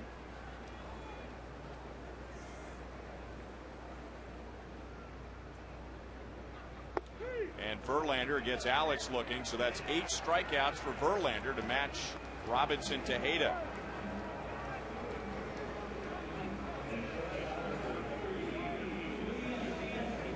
Coming up on the next homestand, Saturday, September the 26th, 20,000 fans will take home the George Brett replica Hall of Fame figurine.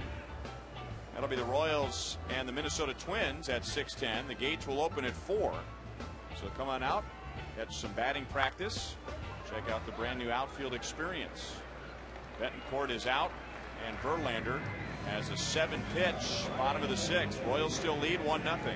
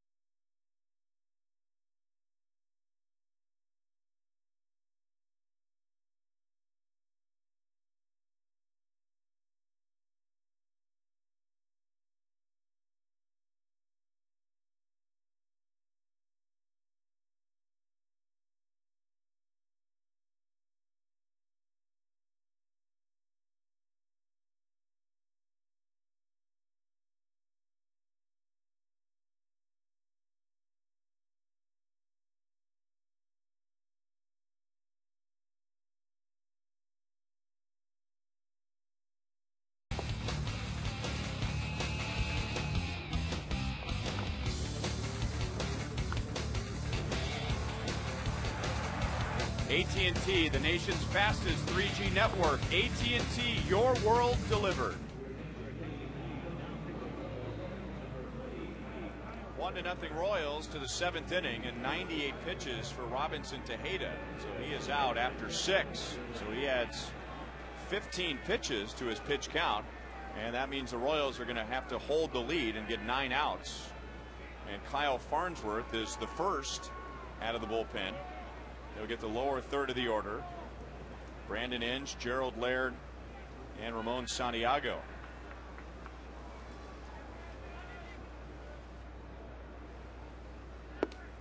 Ball 1 to Brandon Inge.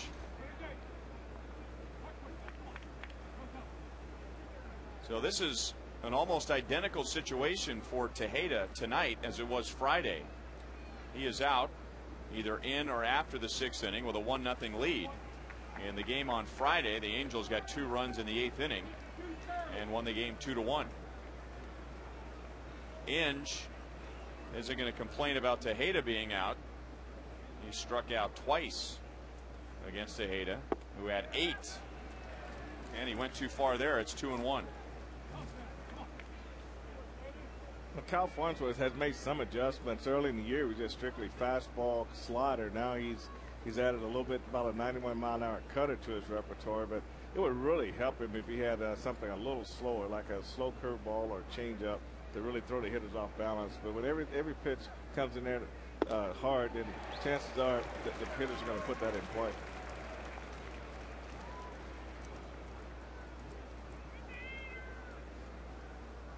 Two and one on Brandon Inge.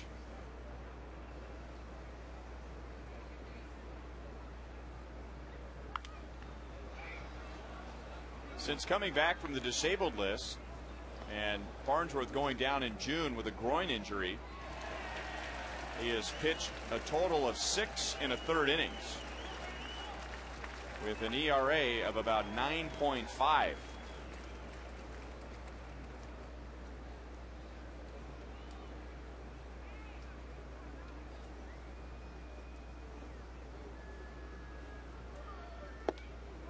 3 balls, 2 strikes.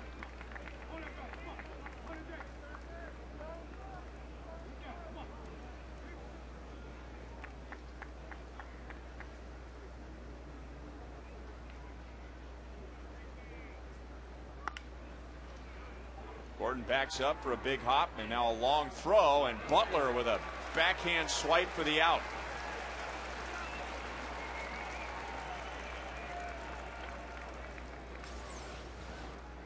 Alex gives a little ground on this ball. He really gets behind it, Ryan, but the Billy does a great job saving him an error right there with that pick. That was on the backhand side, and that's a long throw, and Billy makes it look easy. So 1 away, and now Gerald Laird, who struck out and walked against Tejeda. Laird now 0 for his last 15. Well, Alex could have opted to come in and take that ball on the shorter hop, but when you give ground at third that deep, then you know that throw is going to have a lot on it to get across the diamond. A guy that runs pretty decent. Fooled by the slider, and it's 1-1.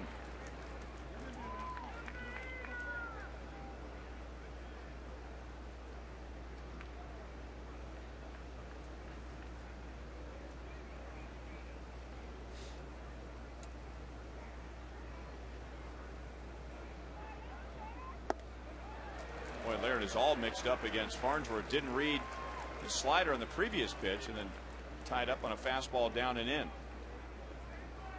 Laird is 0 for 3 in previous at-bats against Farnsworth.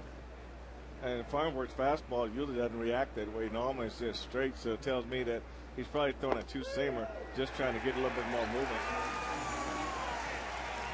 2 up, 2 down against Farnsworth.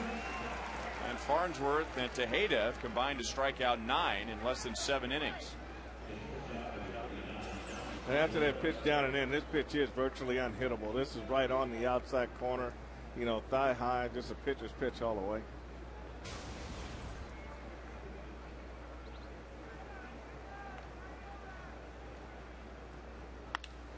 Santiago up the middle, but that's where Callaspo is playing, and Farnsworth with an easy 7th inning. Stretch time at Kauffman Stadium, still 1-0 Royals.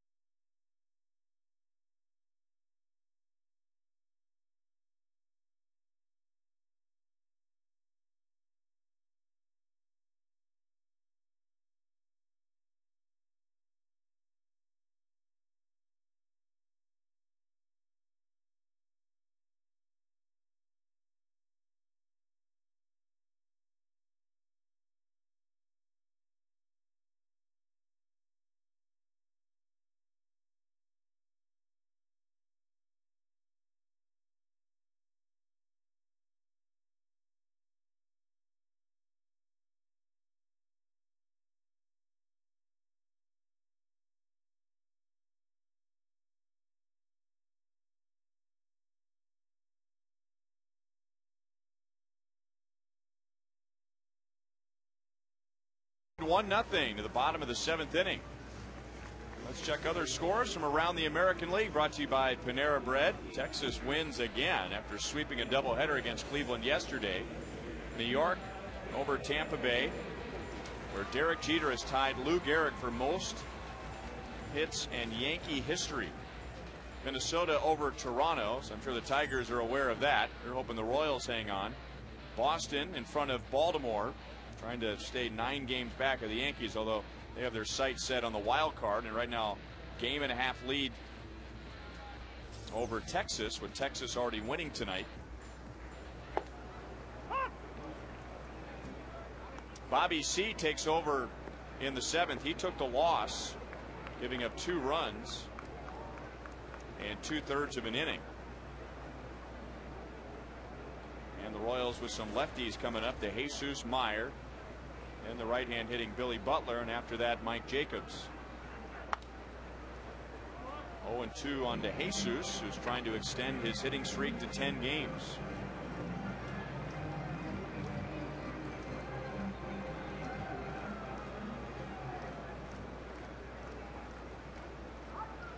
So that's what's happening in the American League. Royals also have 3 minor league affiliates that are in the playoffs.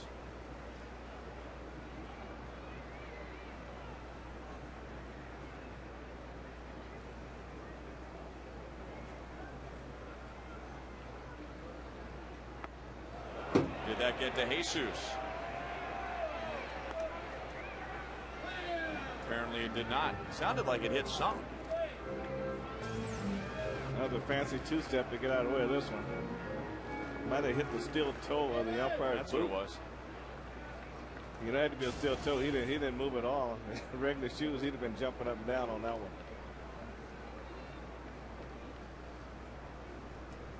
David singled and scored last night against Bobby C in that 2-run 7th, and pulls it to Polanco. So David is 0 for 4 so far. 1 out. And speaking of those minor league affiliates, with a scoreboard update, here's Joel. Well, good news for all 3 of the playoff-bound Royals minor league affiliates. So they start the playoffs tonight. Northwest Arkansas in the 9th inning now, actually winning 6-0. Wilmington has beat Lynchburg in the first game of that Carolina League series. Mike Moustakas 2 for 4. Derek Robinson 2 for 5. And Burlington late in that game beating Kane County in the Midwest League 12-7, guys.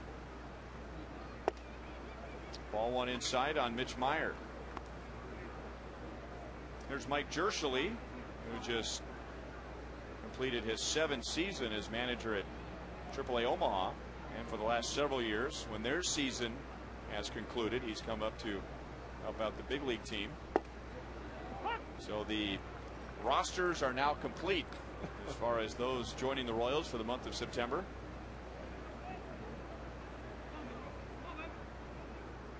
Mike Jerschele has been in the Royals organization for a long time. Yeah, Mike and I both started in '92, Ryan. I started managing the Boston Red Sox rookie league, and he was down there with the Royals. We were both down in Baseball City. He was at Baseball City. I was at Winter Haven. Mike finished his playing career with the Royals in 1988 in the minor league system.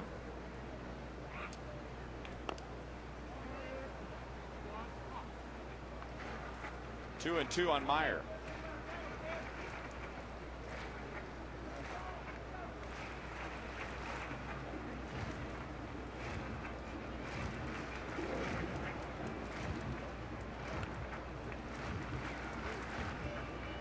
So the Royals getting into the Tiger bullpen in the 7th inning. And even though Justin Verlander gave up only 1 run in 6 innings, they really made him work. He threw 112 pitches in those 6 innings. Still 2 and 2 on Meyer. Well, Royals fans, StubHub.com is the official fan-to-fan ticket marketplace of the Kansas City Royals. And you can see just how easy it is to score great seats to any game at StubHub.com. You can even get tickets to a little mini golf in the outfield experience. Still 2 and 2 on Mitch Meyer. With the September call-ups and a rested bullpen, Jim Leyland last night used 5 relievers. And the Tigers, who had A 5-2 lead at one point, and then 5-4 into the later innings. The Tigers suffering a blown save. It was their 21st of the year. That nicked Meyer's jersey, so after all those foul balls, he's down to first with one out. 21 blown saves is the second most in the American League. The Seattle Mariners have 22, but sometimes those saves come in the 7th inning or the 8th inning. Fernando Rodney has, what, only 1 or 2 blown saves. And talking to some of the Tiger broadcasters before the game tonight, they were surprised to hear that they had the second most blown saves in the American League because they've been very happy with their bullpen this year. I know they're happy with the power arms coming out of there. Good mix of lefty righty, but you know those kind of things have a tendency to sneak up on you because the team's in first place and you don't pay as much attention to them.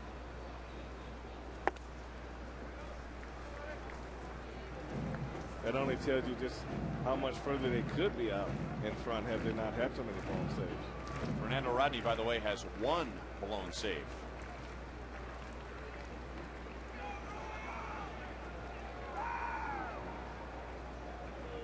Fernando Rodney making some news this week about how he celebrated a converted save on Friday in Tampa Bay. That was a game that Justin Verlander pitched. Verlander gave up 1 run in 8 innings. Rodney pitching the 9th, and it was a long battle over 30 pitches, and when he got the final out, he just heaved the ball towards the upper deck behind home plate, and the ball ended up going into the press box, and because of that the league suspended him 3 games, a suspension he plans on appealing. So Fernando Rodney is available in this series.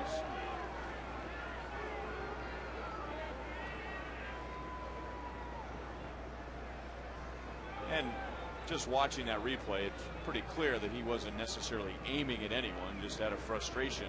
That's all out of frustration, and it takes me back to Darnell Coles playing third base for the Tigers when Sparky Anderson was managing. He was having a tough time, and he got a ground ball, made an error, and then he just took the ball and threw it out of Tiger Stadium. You know, needless to say, Sparky took him out of the game. But into deep left center, the Royals are going to add a run. And Billy Butler is going to add a double. 2-0 Royals in the bottom of the 7th.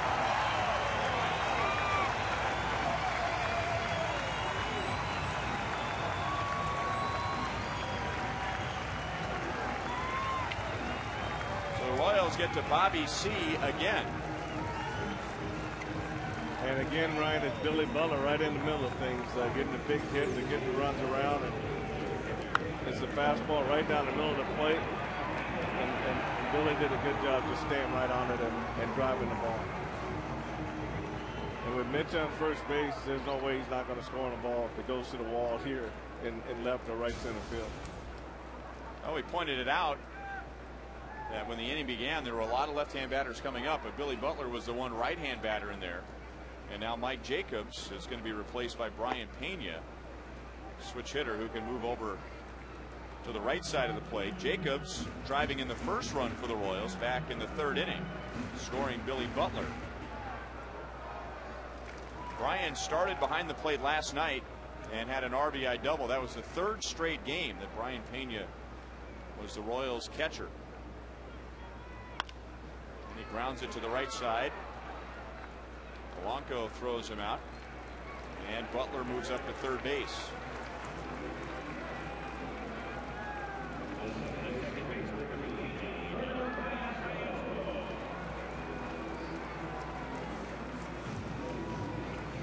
Not only do the Royals score again against Bobby C., and they do it again in the 7th inning. A familiar culprit doing Bobby C. in, hitting Mitch Meyer. He hit Mitch Meyer last night, and Meyer came around to score. Last night's game, Meyer coming around and scoring the go-ahead run. Put the Royals in front 6-5. They won 7-5. Tonight coming around to score to make it a 2-0 game. And Alberto Callaspo, who hits so well from the right side of the plate, Tigers aren't going to mess with him, and they're going to set up a lefty-lefty with Bobby C. and Mark Teahen.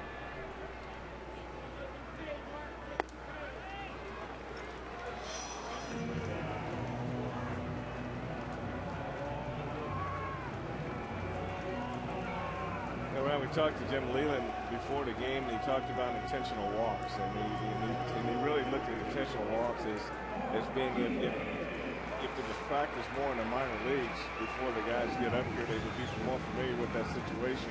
But he feels like to manage in the big leagues, you should feel pretty comfortable about walking a guy and knowing that your pitch is going to get you out of the jam for the guy you see walking in the pitch to. And he just felt like when he was managing the minor leagues, he would create those situations on purpose so that his pitchers would have to pitch out of those situations. So he said it's still a struggle, but they still have to see it before they get here.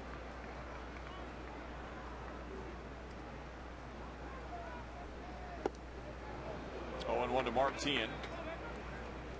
Teahen did not see Bobby C. last night. He faced Fu Taini in the Royals' 2-run 7th inning.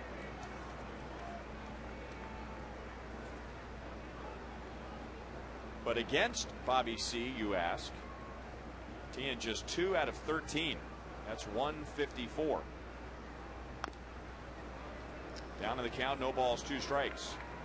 Tonight, Teahen has walked and grounded out twice.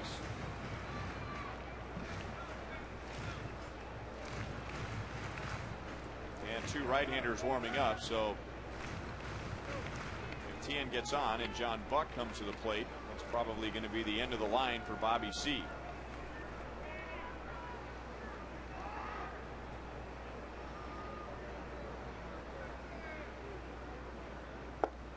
Struck him out.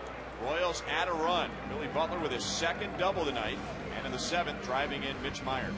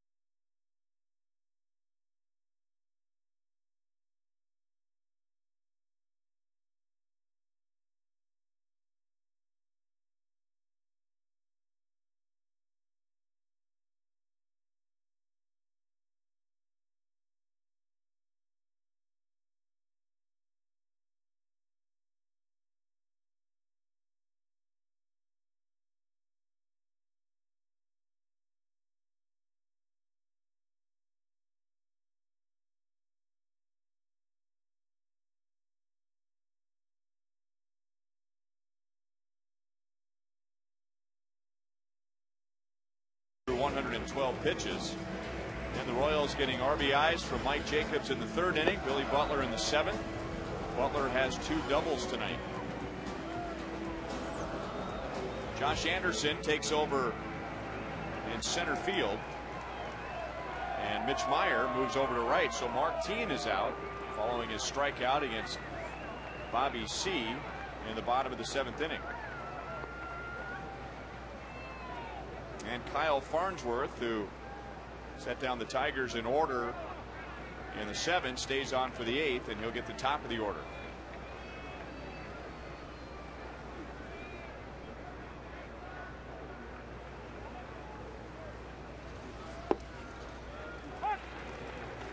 Oh, and 1 on Granderson.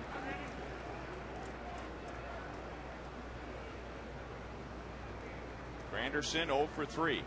All those plate appearances against Tejeda. This is a long run for DeJesus and Betancourt, and David into a slide. He may have started a little too soon.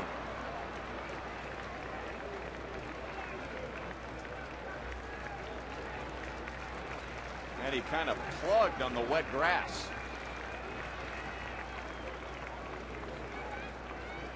He's got a little smile on his face, Ryan. I think he did come up a little short. I think the biggest thing, he wanted to go into a slide, but some kind of way his legs got even, and he ended up on his knees, and it really threw him forward. But he probably was looking to go into just a regular slide, and then where he could cover some ground. But I don't know how his legs got in that position right there.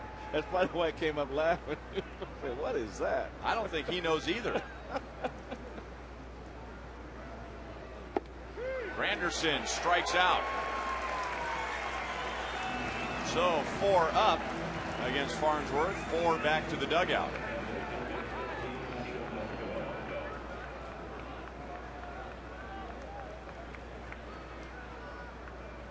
And now Placido Polanco, who's 0 for 3.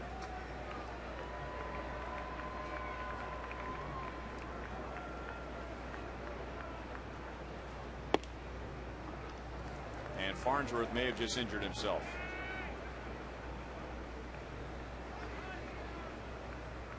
Either that, or he just hated the fact that he threw that pitch where he threw it. He gave every indication that something wasn't quite right, unless he just wasn't totally happy with the location. A couple of outings ago, he came out early because of a stiff back. Well, that sure looked a lot more than just being frustrated with a pitch.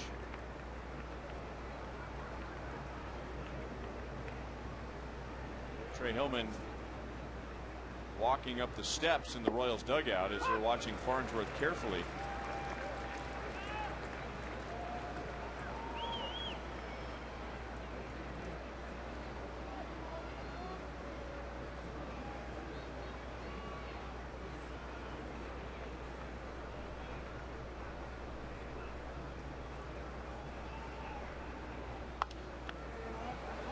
Two and two on Polanco.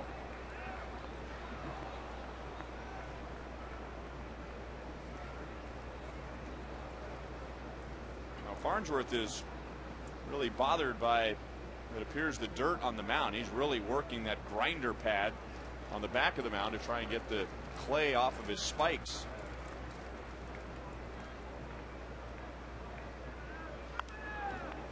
He's still throwing 99 with his fastball.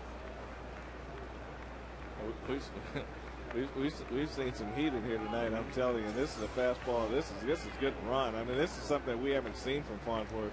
Is the running of the fastball. Normally it's a straight fastball, hard slider. He's throwing two seamers that are running in, and got a little cutter working for himself. So a little bit more movement on his pitches, and it shows that he's been real effective with it. Right to Cayaspo. Bill Farnsworth has retired 5 in a row. 2 outs in the 8th inning.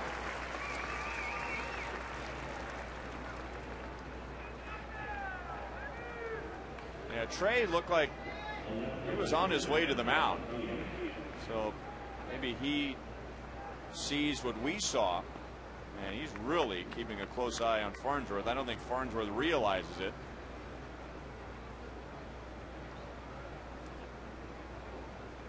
So a pitcher, a power pitcher who spent a long time on the disabled list this year with a groin injury, and now a back that's stiffened up a couple of outings ago.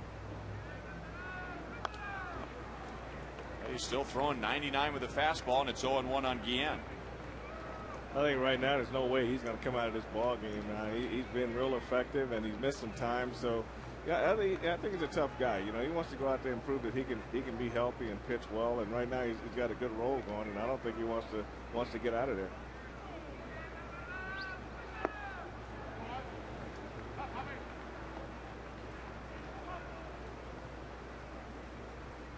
Trying to hold it for Tejeda, who went 6 tonight, and trying to get it to Soria.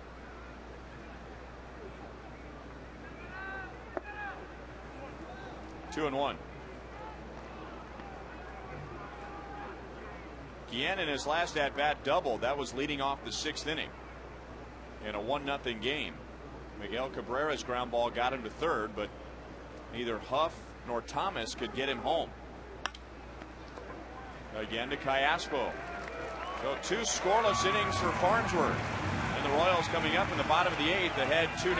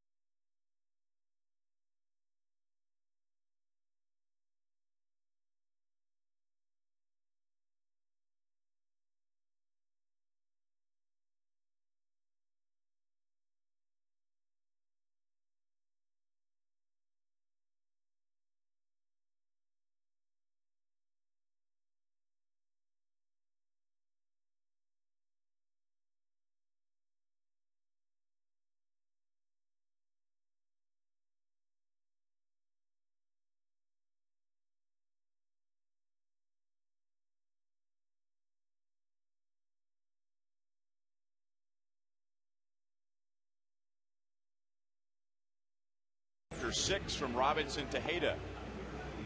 The final results in tonight's You Call It, presented by Sprint, the best young fan face this year. There's that guy who didn't get the foul ball. There's the kid who lost his carrot and was just devastated by that development. And then the president of the Mark Teahan fan club.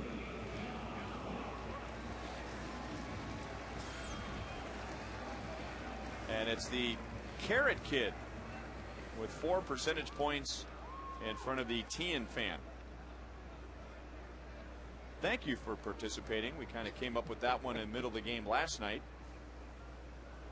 Fernando Rodney, who is 32 out of 33 in save opportunities, on in a non-save situation. We'll get John Buck, Alex Gordon, and Unievsky Betancourt. Royals getting their first run against Justin Verlander in the 3rd inning. Mike Jacobs singles, scored Billy Butler with 2 outs. And then in the 7th inning against Bobby C., Billy Butler's double got Mitch Meyer to the plate.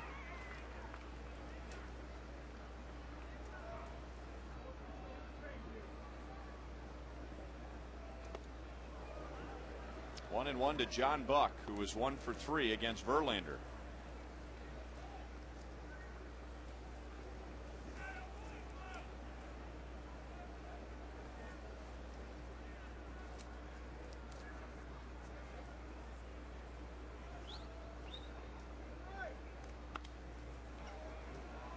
Cabrera backing up to the grass, and Buck is the first out of the 8th inning. The Kansas City Royals, the state of Missouri, and Fox Sports Kansas City have joined together to encourage young people not to smoke, because once you start, it's hard to stop.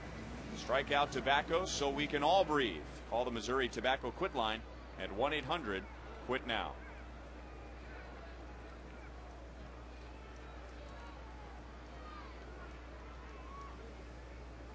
Alex Gordon is walked, and he's 0 for 2, and there's the Fernando Rodney changeup.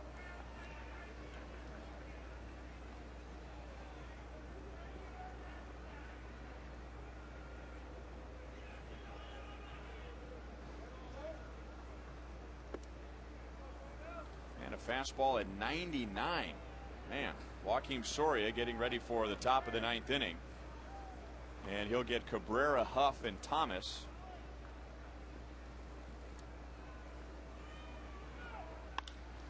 And Alex to the opposite field. Bien trying to cut it off deep. He does. With Alex in head first with a 1-out double.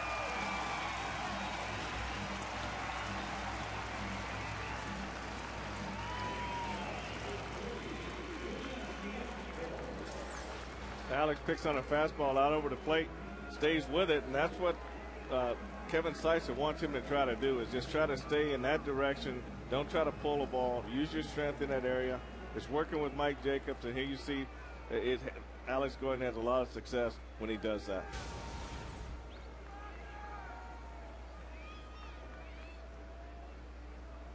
Yuniesky Betancourt 1 for 3 with a single tonight. I know we talk a lot about hitters going the other way, staying in the center, and just an explanation of why you want hitters to try to drive the ball, the left-handers over shortstop, the right-handers over second base, is that when you do get that ball inside, you're more apt to keep that ball fair rather than looking to pull it right away and it's foul right off the bat. And that's part of Kevin's philosophy, is like, I don't want to take your power away, but I just want you to focus out in here and react to the ball inside and try to keep that ball fair. And don't you wait a little longer too when you're thinking the opposite field? Definitely, you wait longer because the ball's going to be out away from you, so you got to let it get a little deeper so you can hit it that way. And it's those fractions of a second, microseconds, that sometimes separate the good hitters from the mediocre ones, where the mediocre ones will make a decision too soon, and the better hitters will lay off certain pitches because they can wait a little longer. Well, they trust their hands a lot better too, and they don't get a lot of body into it. They're not trying to muscle or swing through the zone. Well, David DeJesus is going to get another shot to extend his hitting streak, as Fernando Rodney has allowed 2 runners with 1 out. David has hit in 9 in a row, but tonight he is 0 for 4.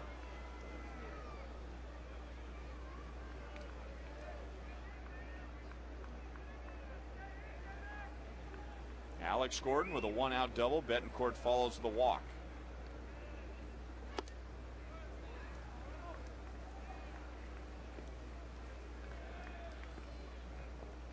One for 11 against Fernando Rodney, but he's only struck out once. So you wonder how many of those balls were well hit, but right in one of the Tiger defenders.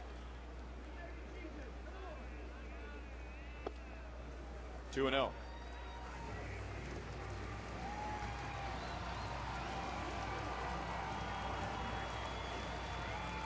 And out comes pitching coach Rick Knapp.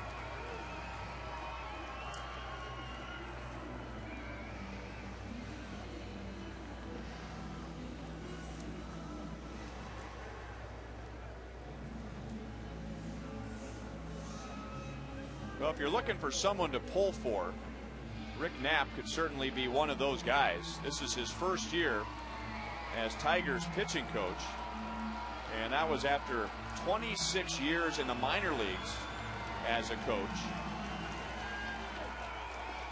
A 41st round pick of the Texas Rangers. Did not get to the big leagues as a pitcher, and then 26 years as a coach, finally in the big leagues.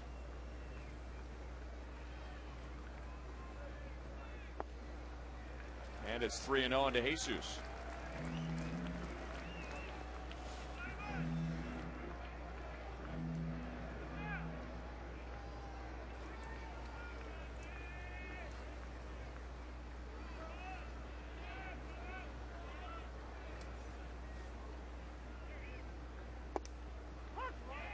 Three and one.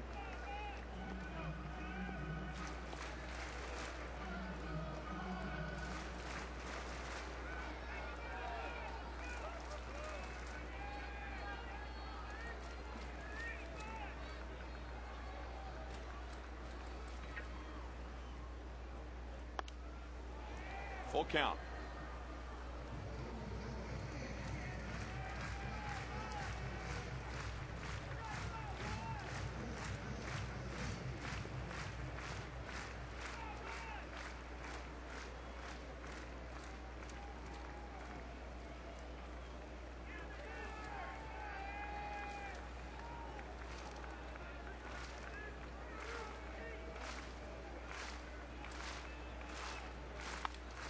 Up the middle, and David has a 10-game hitting streak, and the Royals have a 3-0 lead.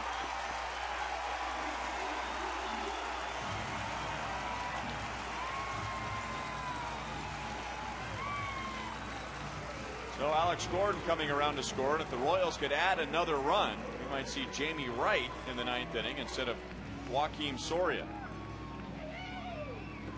Well, it seems like you see the same old faces doing the same old things. You see Butler, now you see David DeJesus back through the middle, hit this ball firm. Blanco dove, but just wasn't able to get this ball hit really well. And Alex Gordon kind of cruised home on this base hit.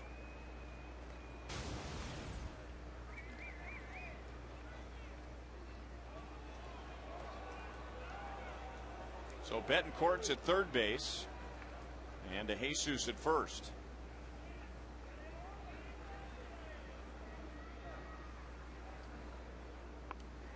And a squeeze, and Meyer gets the job done. Royals have a 4-0 lead.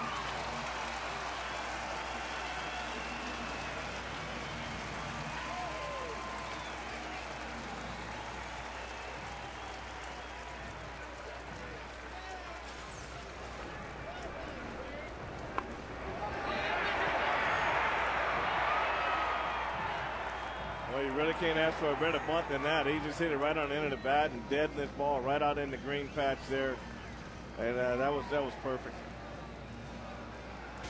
Such a good bunt. He almost ended up with a base hit on it. So Rodney gives up 2, and the Royals lead 4-0.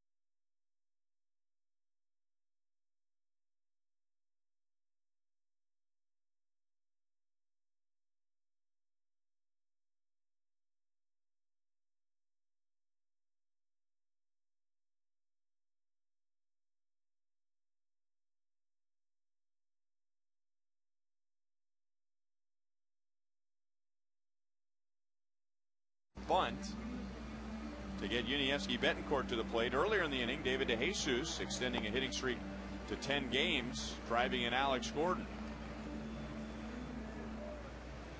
DeJesus at second base, and the Royals will get their first look at Casey Fien, a September call-up who has appeared in 4 games. Drafted by the Tigers in 2006 in the 20th round out of Cal Poly San Luis Obispo.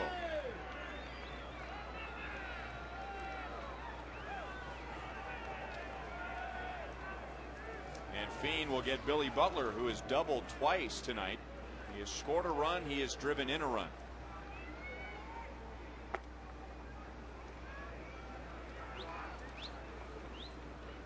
So Billy is up to 44 doubles.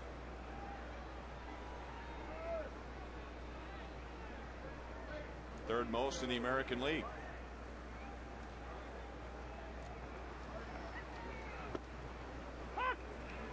One and one.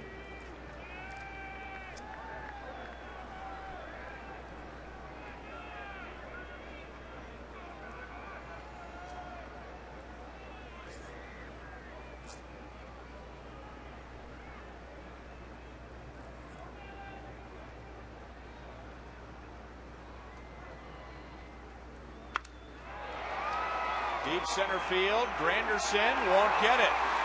Another extra base hit for Butler.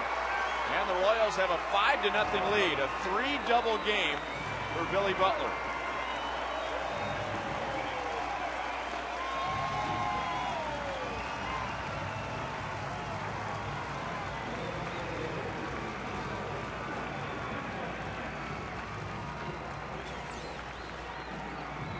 Fastball up out over the plate, Ryan. And Billy does a good job getting on top of it. I tell you, he just got good leverage working for him right now. And he's just getting his pitch and he's squaring the ball up. He's not missing his pitch. And when he's in this kind of a groove, we've seen this before. He can do this for quite a while. That's a Royals record, by the way. Billy becomes the first player in Royals history to have 4 separate 3-double games. When he had his 3rd 3-double game, that was a Royals record.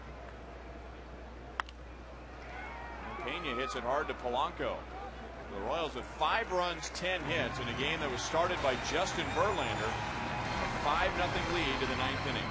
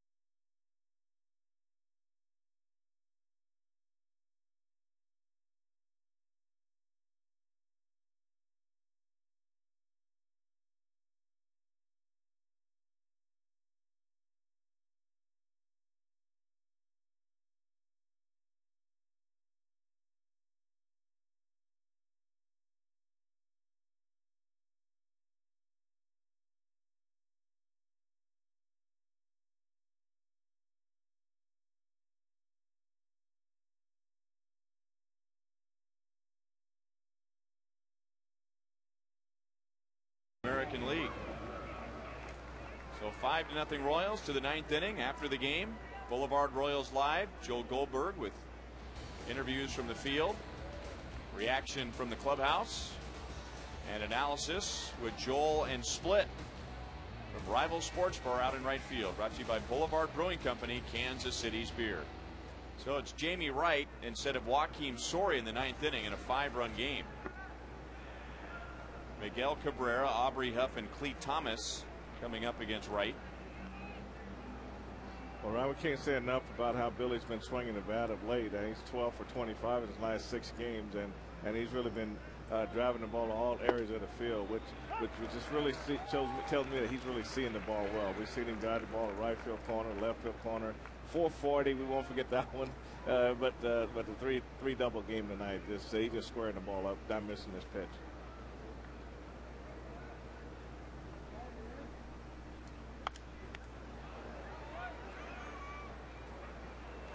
Well, nobody in Royals history had ever had 3 separate 3-double games in 1 year. Billy now has 4.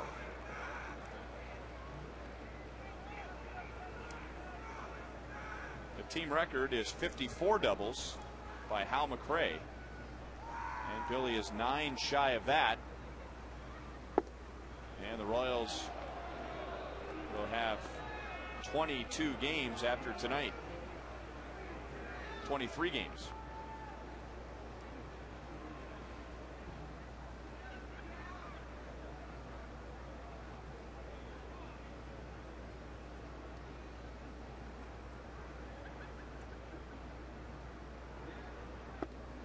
3 balls, 2 strikes.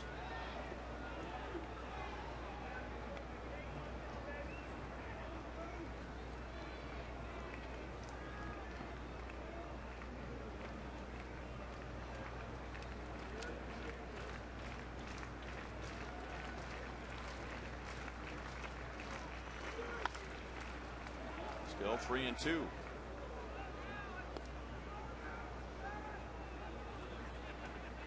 Six scoreless innings for Robinson Tejeda. And then 2 from Kyle Farnsworth. The Tigers with only 3 hits in their first 8 at-bats.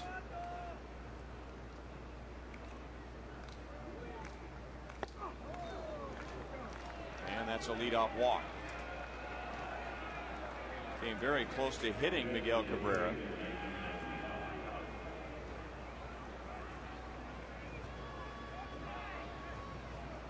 Joakim Soria was going to pitch the 9th inning if it was a 3-0 game or less.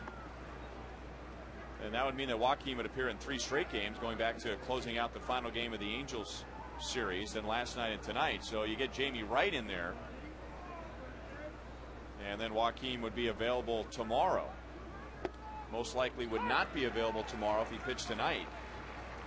But now you have to make sure that Jamie Wright finishes off this inning, and you don't have to bring in Soria to get the save anyway. Well, you don't want to see that first walk when they come out of the bullpen. That kind of gets everybody on the edge of their seats.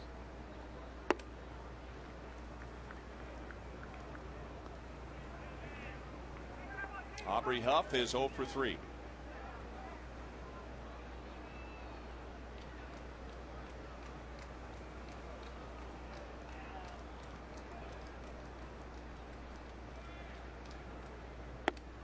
Two and 1.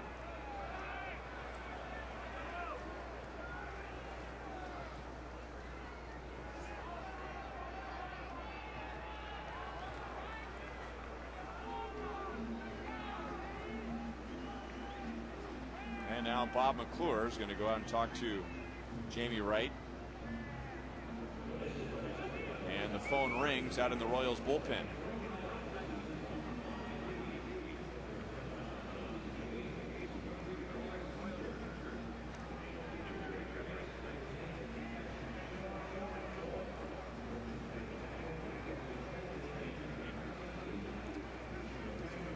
Jamie Wright is a big dude, and you can see how when you're that big, and as Trey Hillman likes to say, to borrow one of his terms, he has some funk to his delivery, which adds to his deception and the sink that he gets. He's 6'5". You could see how a few things could go wrong, and from time to time Jamie Wright could lose his mechanics. Well, he can, Ryan. Just try to overthrow is usually the number one thing. And just coming out and just trying to pitch. That got a piece of Betancourt's glove, and the Tigers have 2 on with nobody out.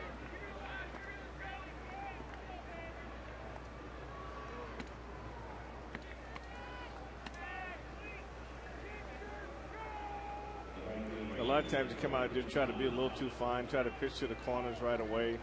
Well, sometimes it's better just come out and go right at them with a 5-run lead. Just go right at them and let them hit the ball and let them try to get themselves out. Now, whether Soria comes in or not, he is warming up again, and warming up, it looks like, to come into the game. So you wonder, even if he comes out of the bullpen, does this make him unavailable for tomorrow? Well, if he gets up more than one time, I think, and depends on how many pitches he throws, you definitely have to think about it. They've got Rosa up throwing with him, so I'm not sure exactly which way manager Trey Hillman wants to go here. But Soria is definitely up twice, and that's a lot of pitches. That base hit for Aubrey Huff is only the 4th hit for the Tigers tonight.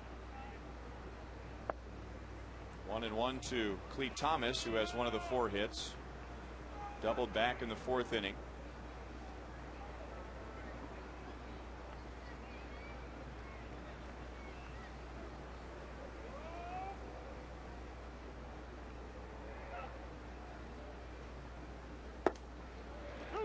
Got the call.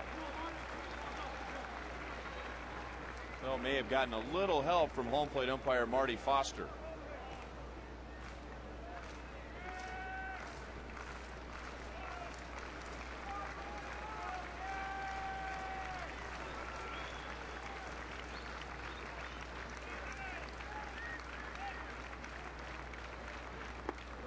struck him out.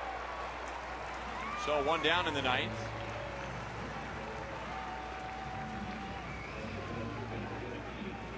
And for the Royals tonight, that's 11 strikeouts. Tonight's copyrighted telecast is presented by the authority of the Kansas City Royals and may not be reproduced or retransmitted in any form. And the accounts and descriptions of this game may not be disseminated without the express written consent of the Kansas City Royals Baseball Corporation. Ball 1 on Brandon Inge. 2 strikeouts against Tejeda and grounded out against Farnsworth.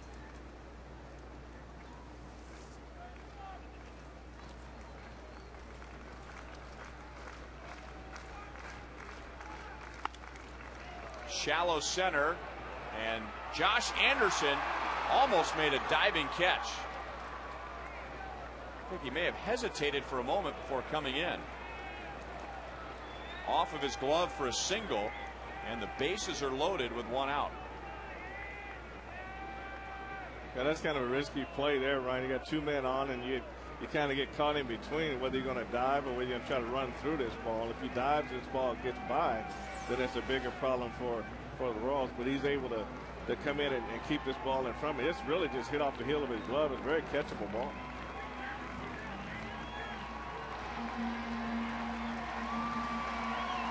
So the Royals will use Joakim Soria with the bases loaded, 1 out in the 9th.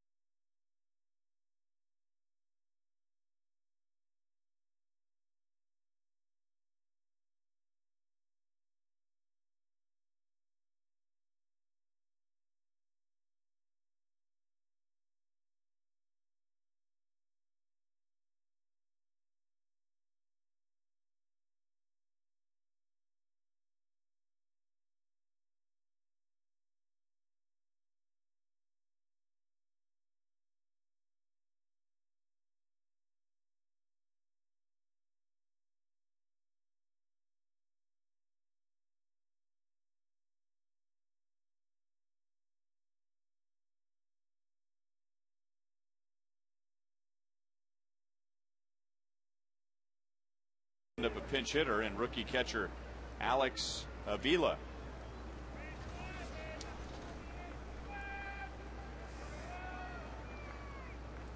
Avila pinch hit in the 8th inning last night. Flied out to left field against Roman Colon.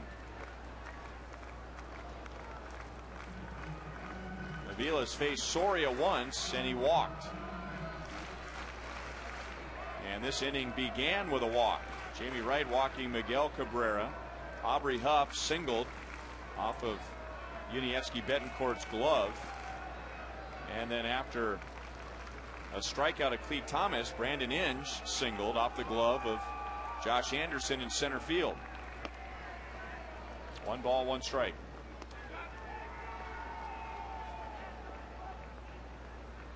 So Soria going for his 24th save and a save in 3 consecutive games. Struck out the side on Monday against the Angels and struck out the side last night against the Tigers.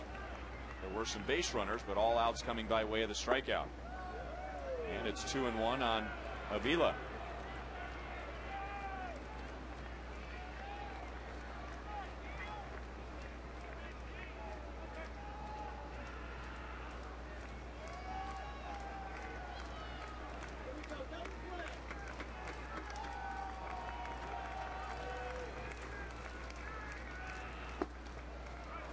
3-1. Now Avila hasn't been up very long. He's only had 44 at bats, but still he has not grounded into a double play.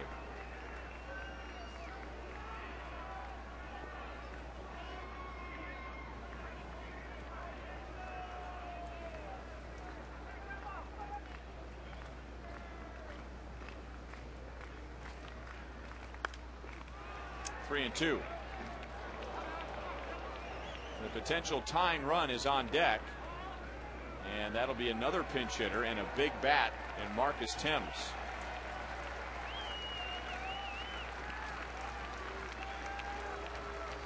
Yeah, this is a big hitter for Joakim Soria here. This what Avila does right here will dictate how this inning goes.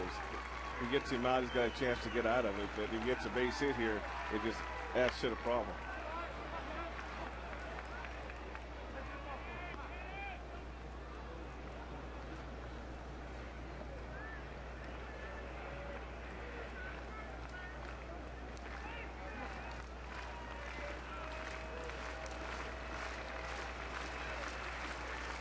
Tigers know that Minnesota has already won tonight, so a loss to the Royals would put the Twins 5.5 back.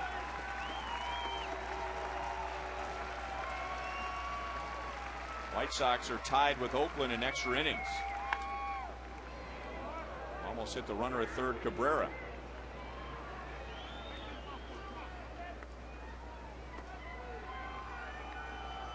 Avila was drafted last year. So this is not a guy who's been in the organization for a while. He was, not only was he drafted last year, but not the kind of guy you figure would get to the big leagues so quickly. He was taken in the 5th round.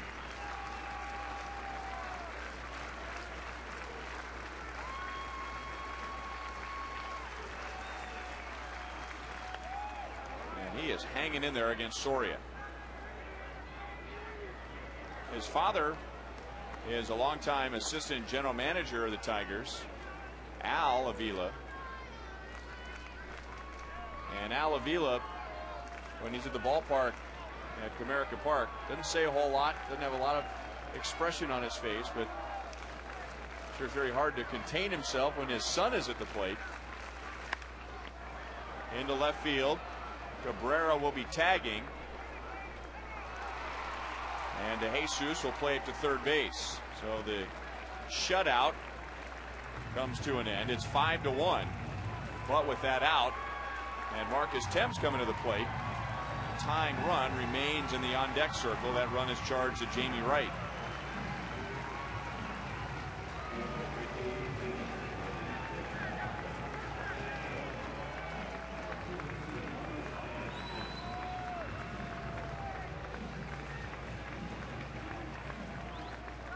So Marcus Thames, who started in left field in last night's game and had 2 RBIs with a single and a sacrifice fly.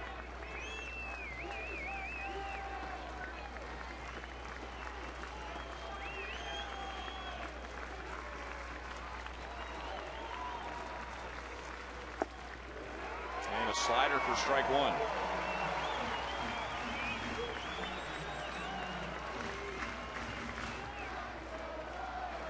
These are the games Ryan was moving along pretty good, and all of a sudden you hit a roadblock here in the 9th inning, and everybody's on the edge of their seats. And even though you may win this game, you always feel like you might have lost this game at the same time. Deep center, and Anderson makes the catch. So the Royals survive a scare in the 9th inning, but Joakim Soria closes it out. And the Royals have won 3 consecutive games for the first time in over 2 months. It was July 4th, 5th, and 6th when the Royals beat the White Sox twice and the Tigers once. And the Royals have won a home series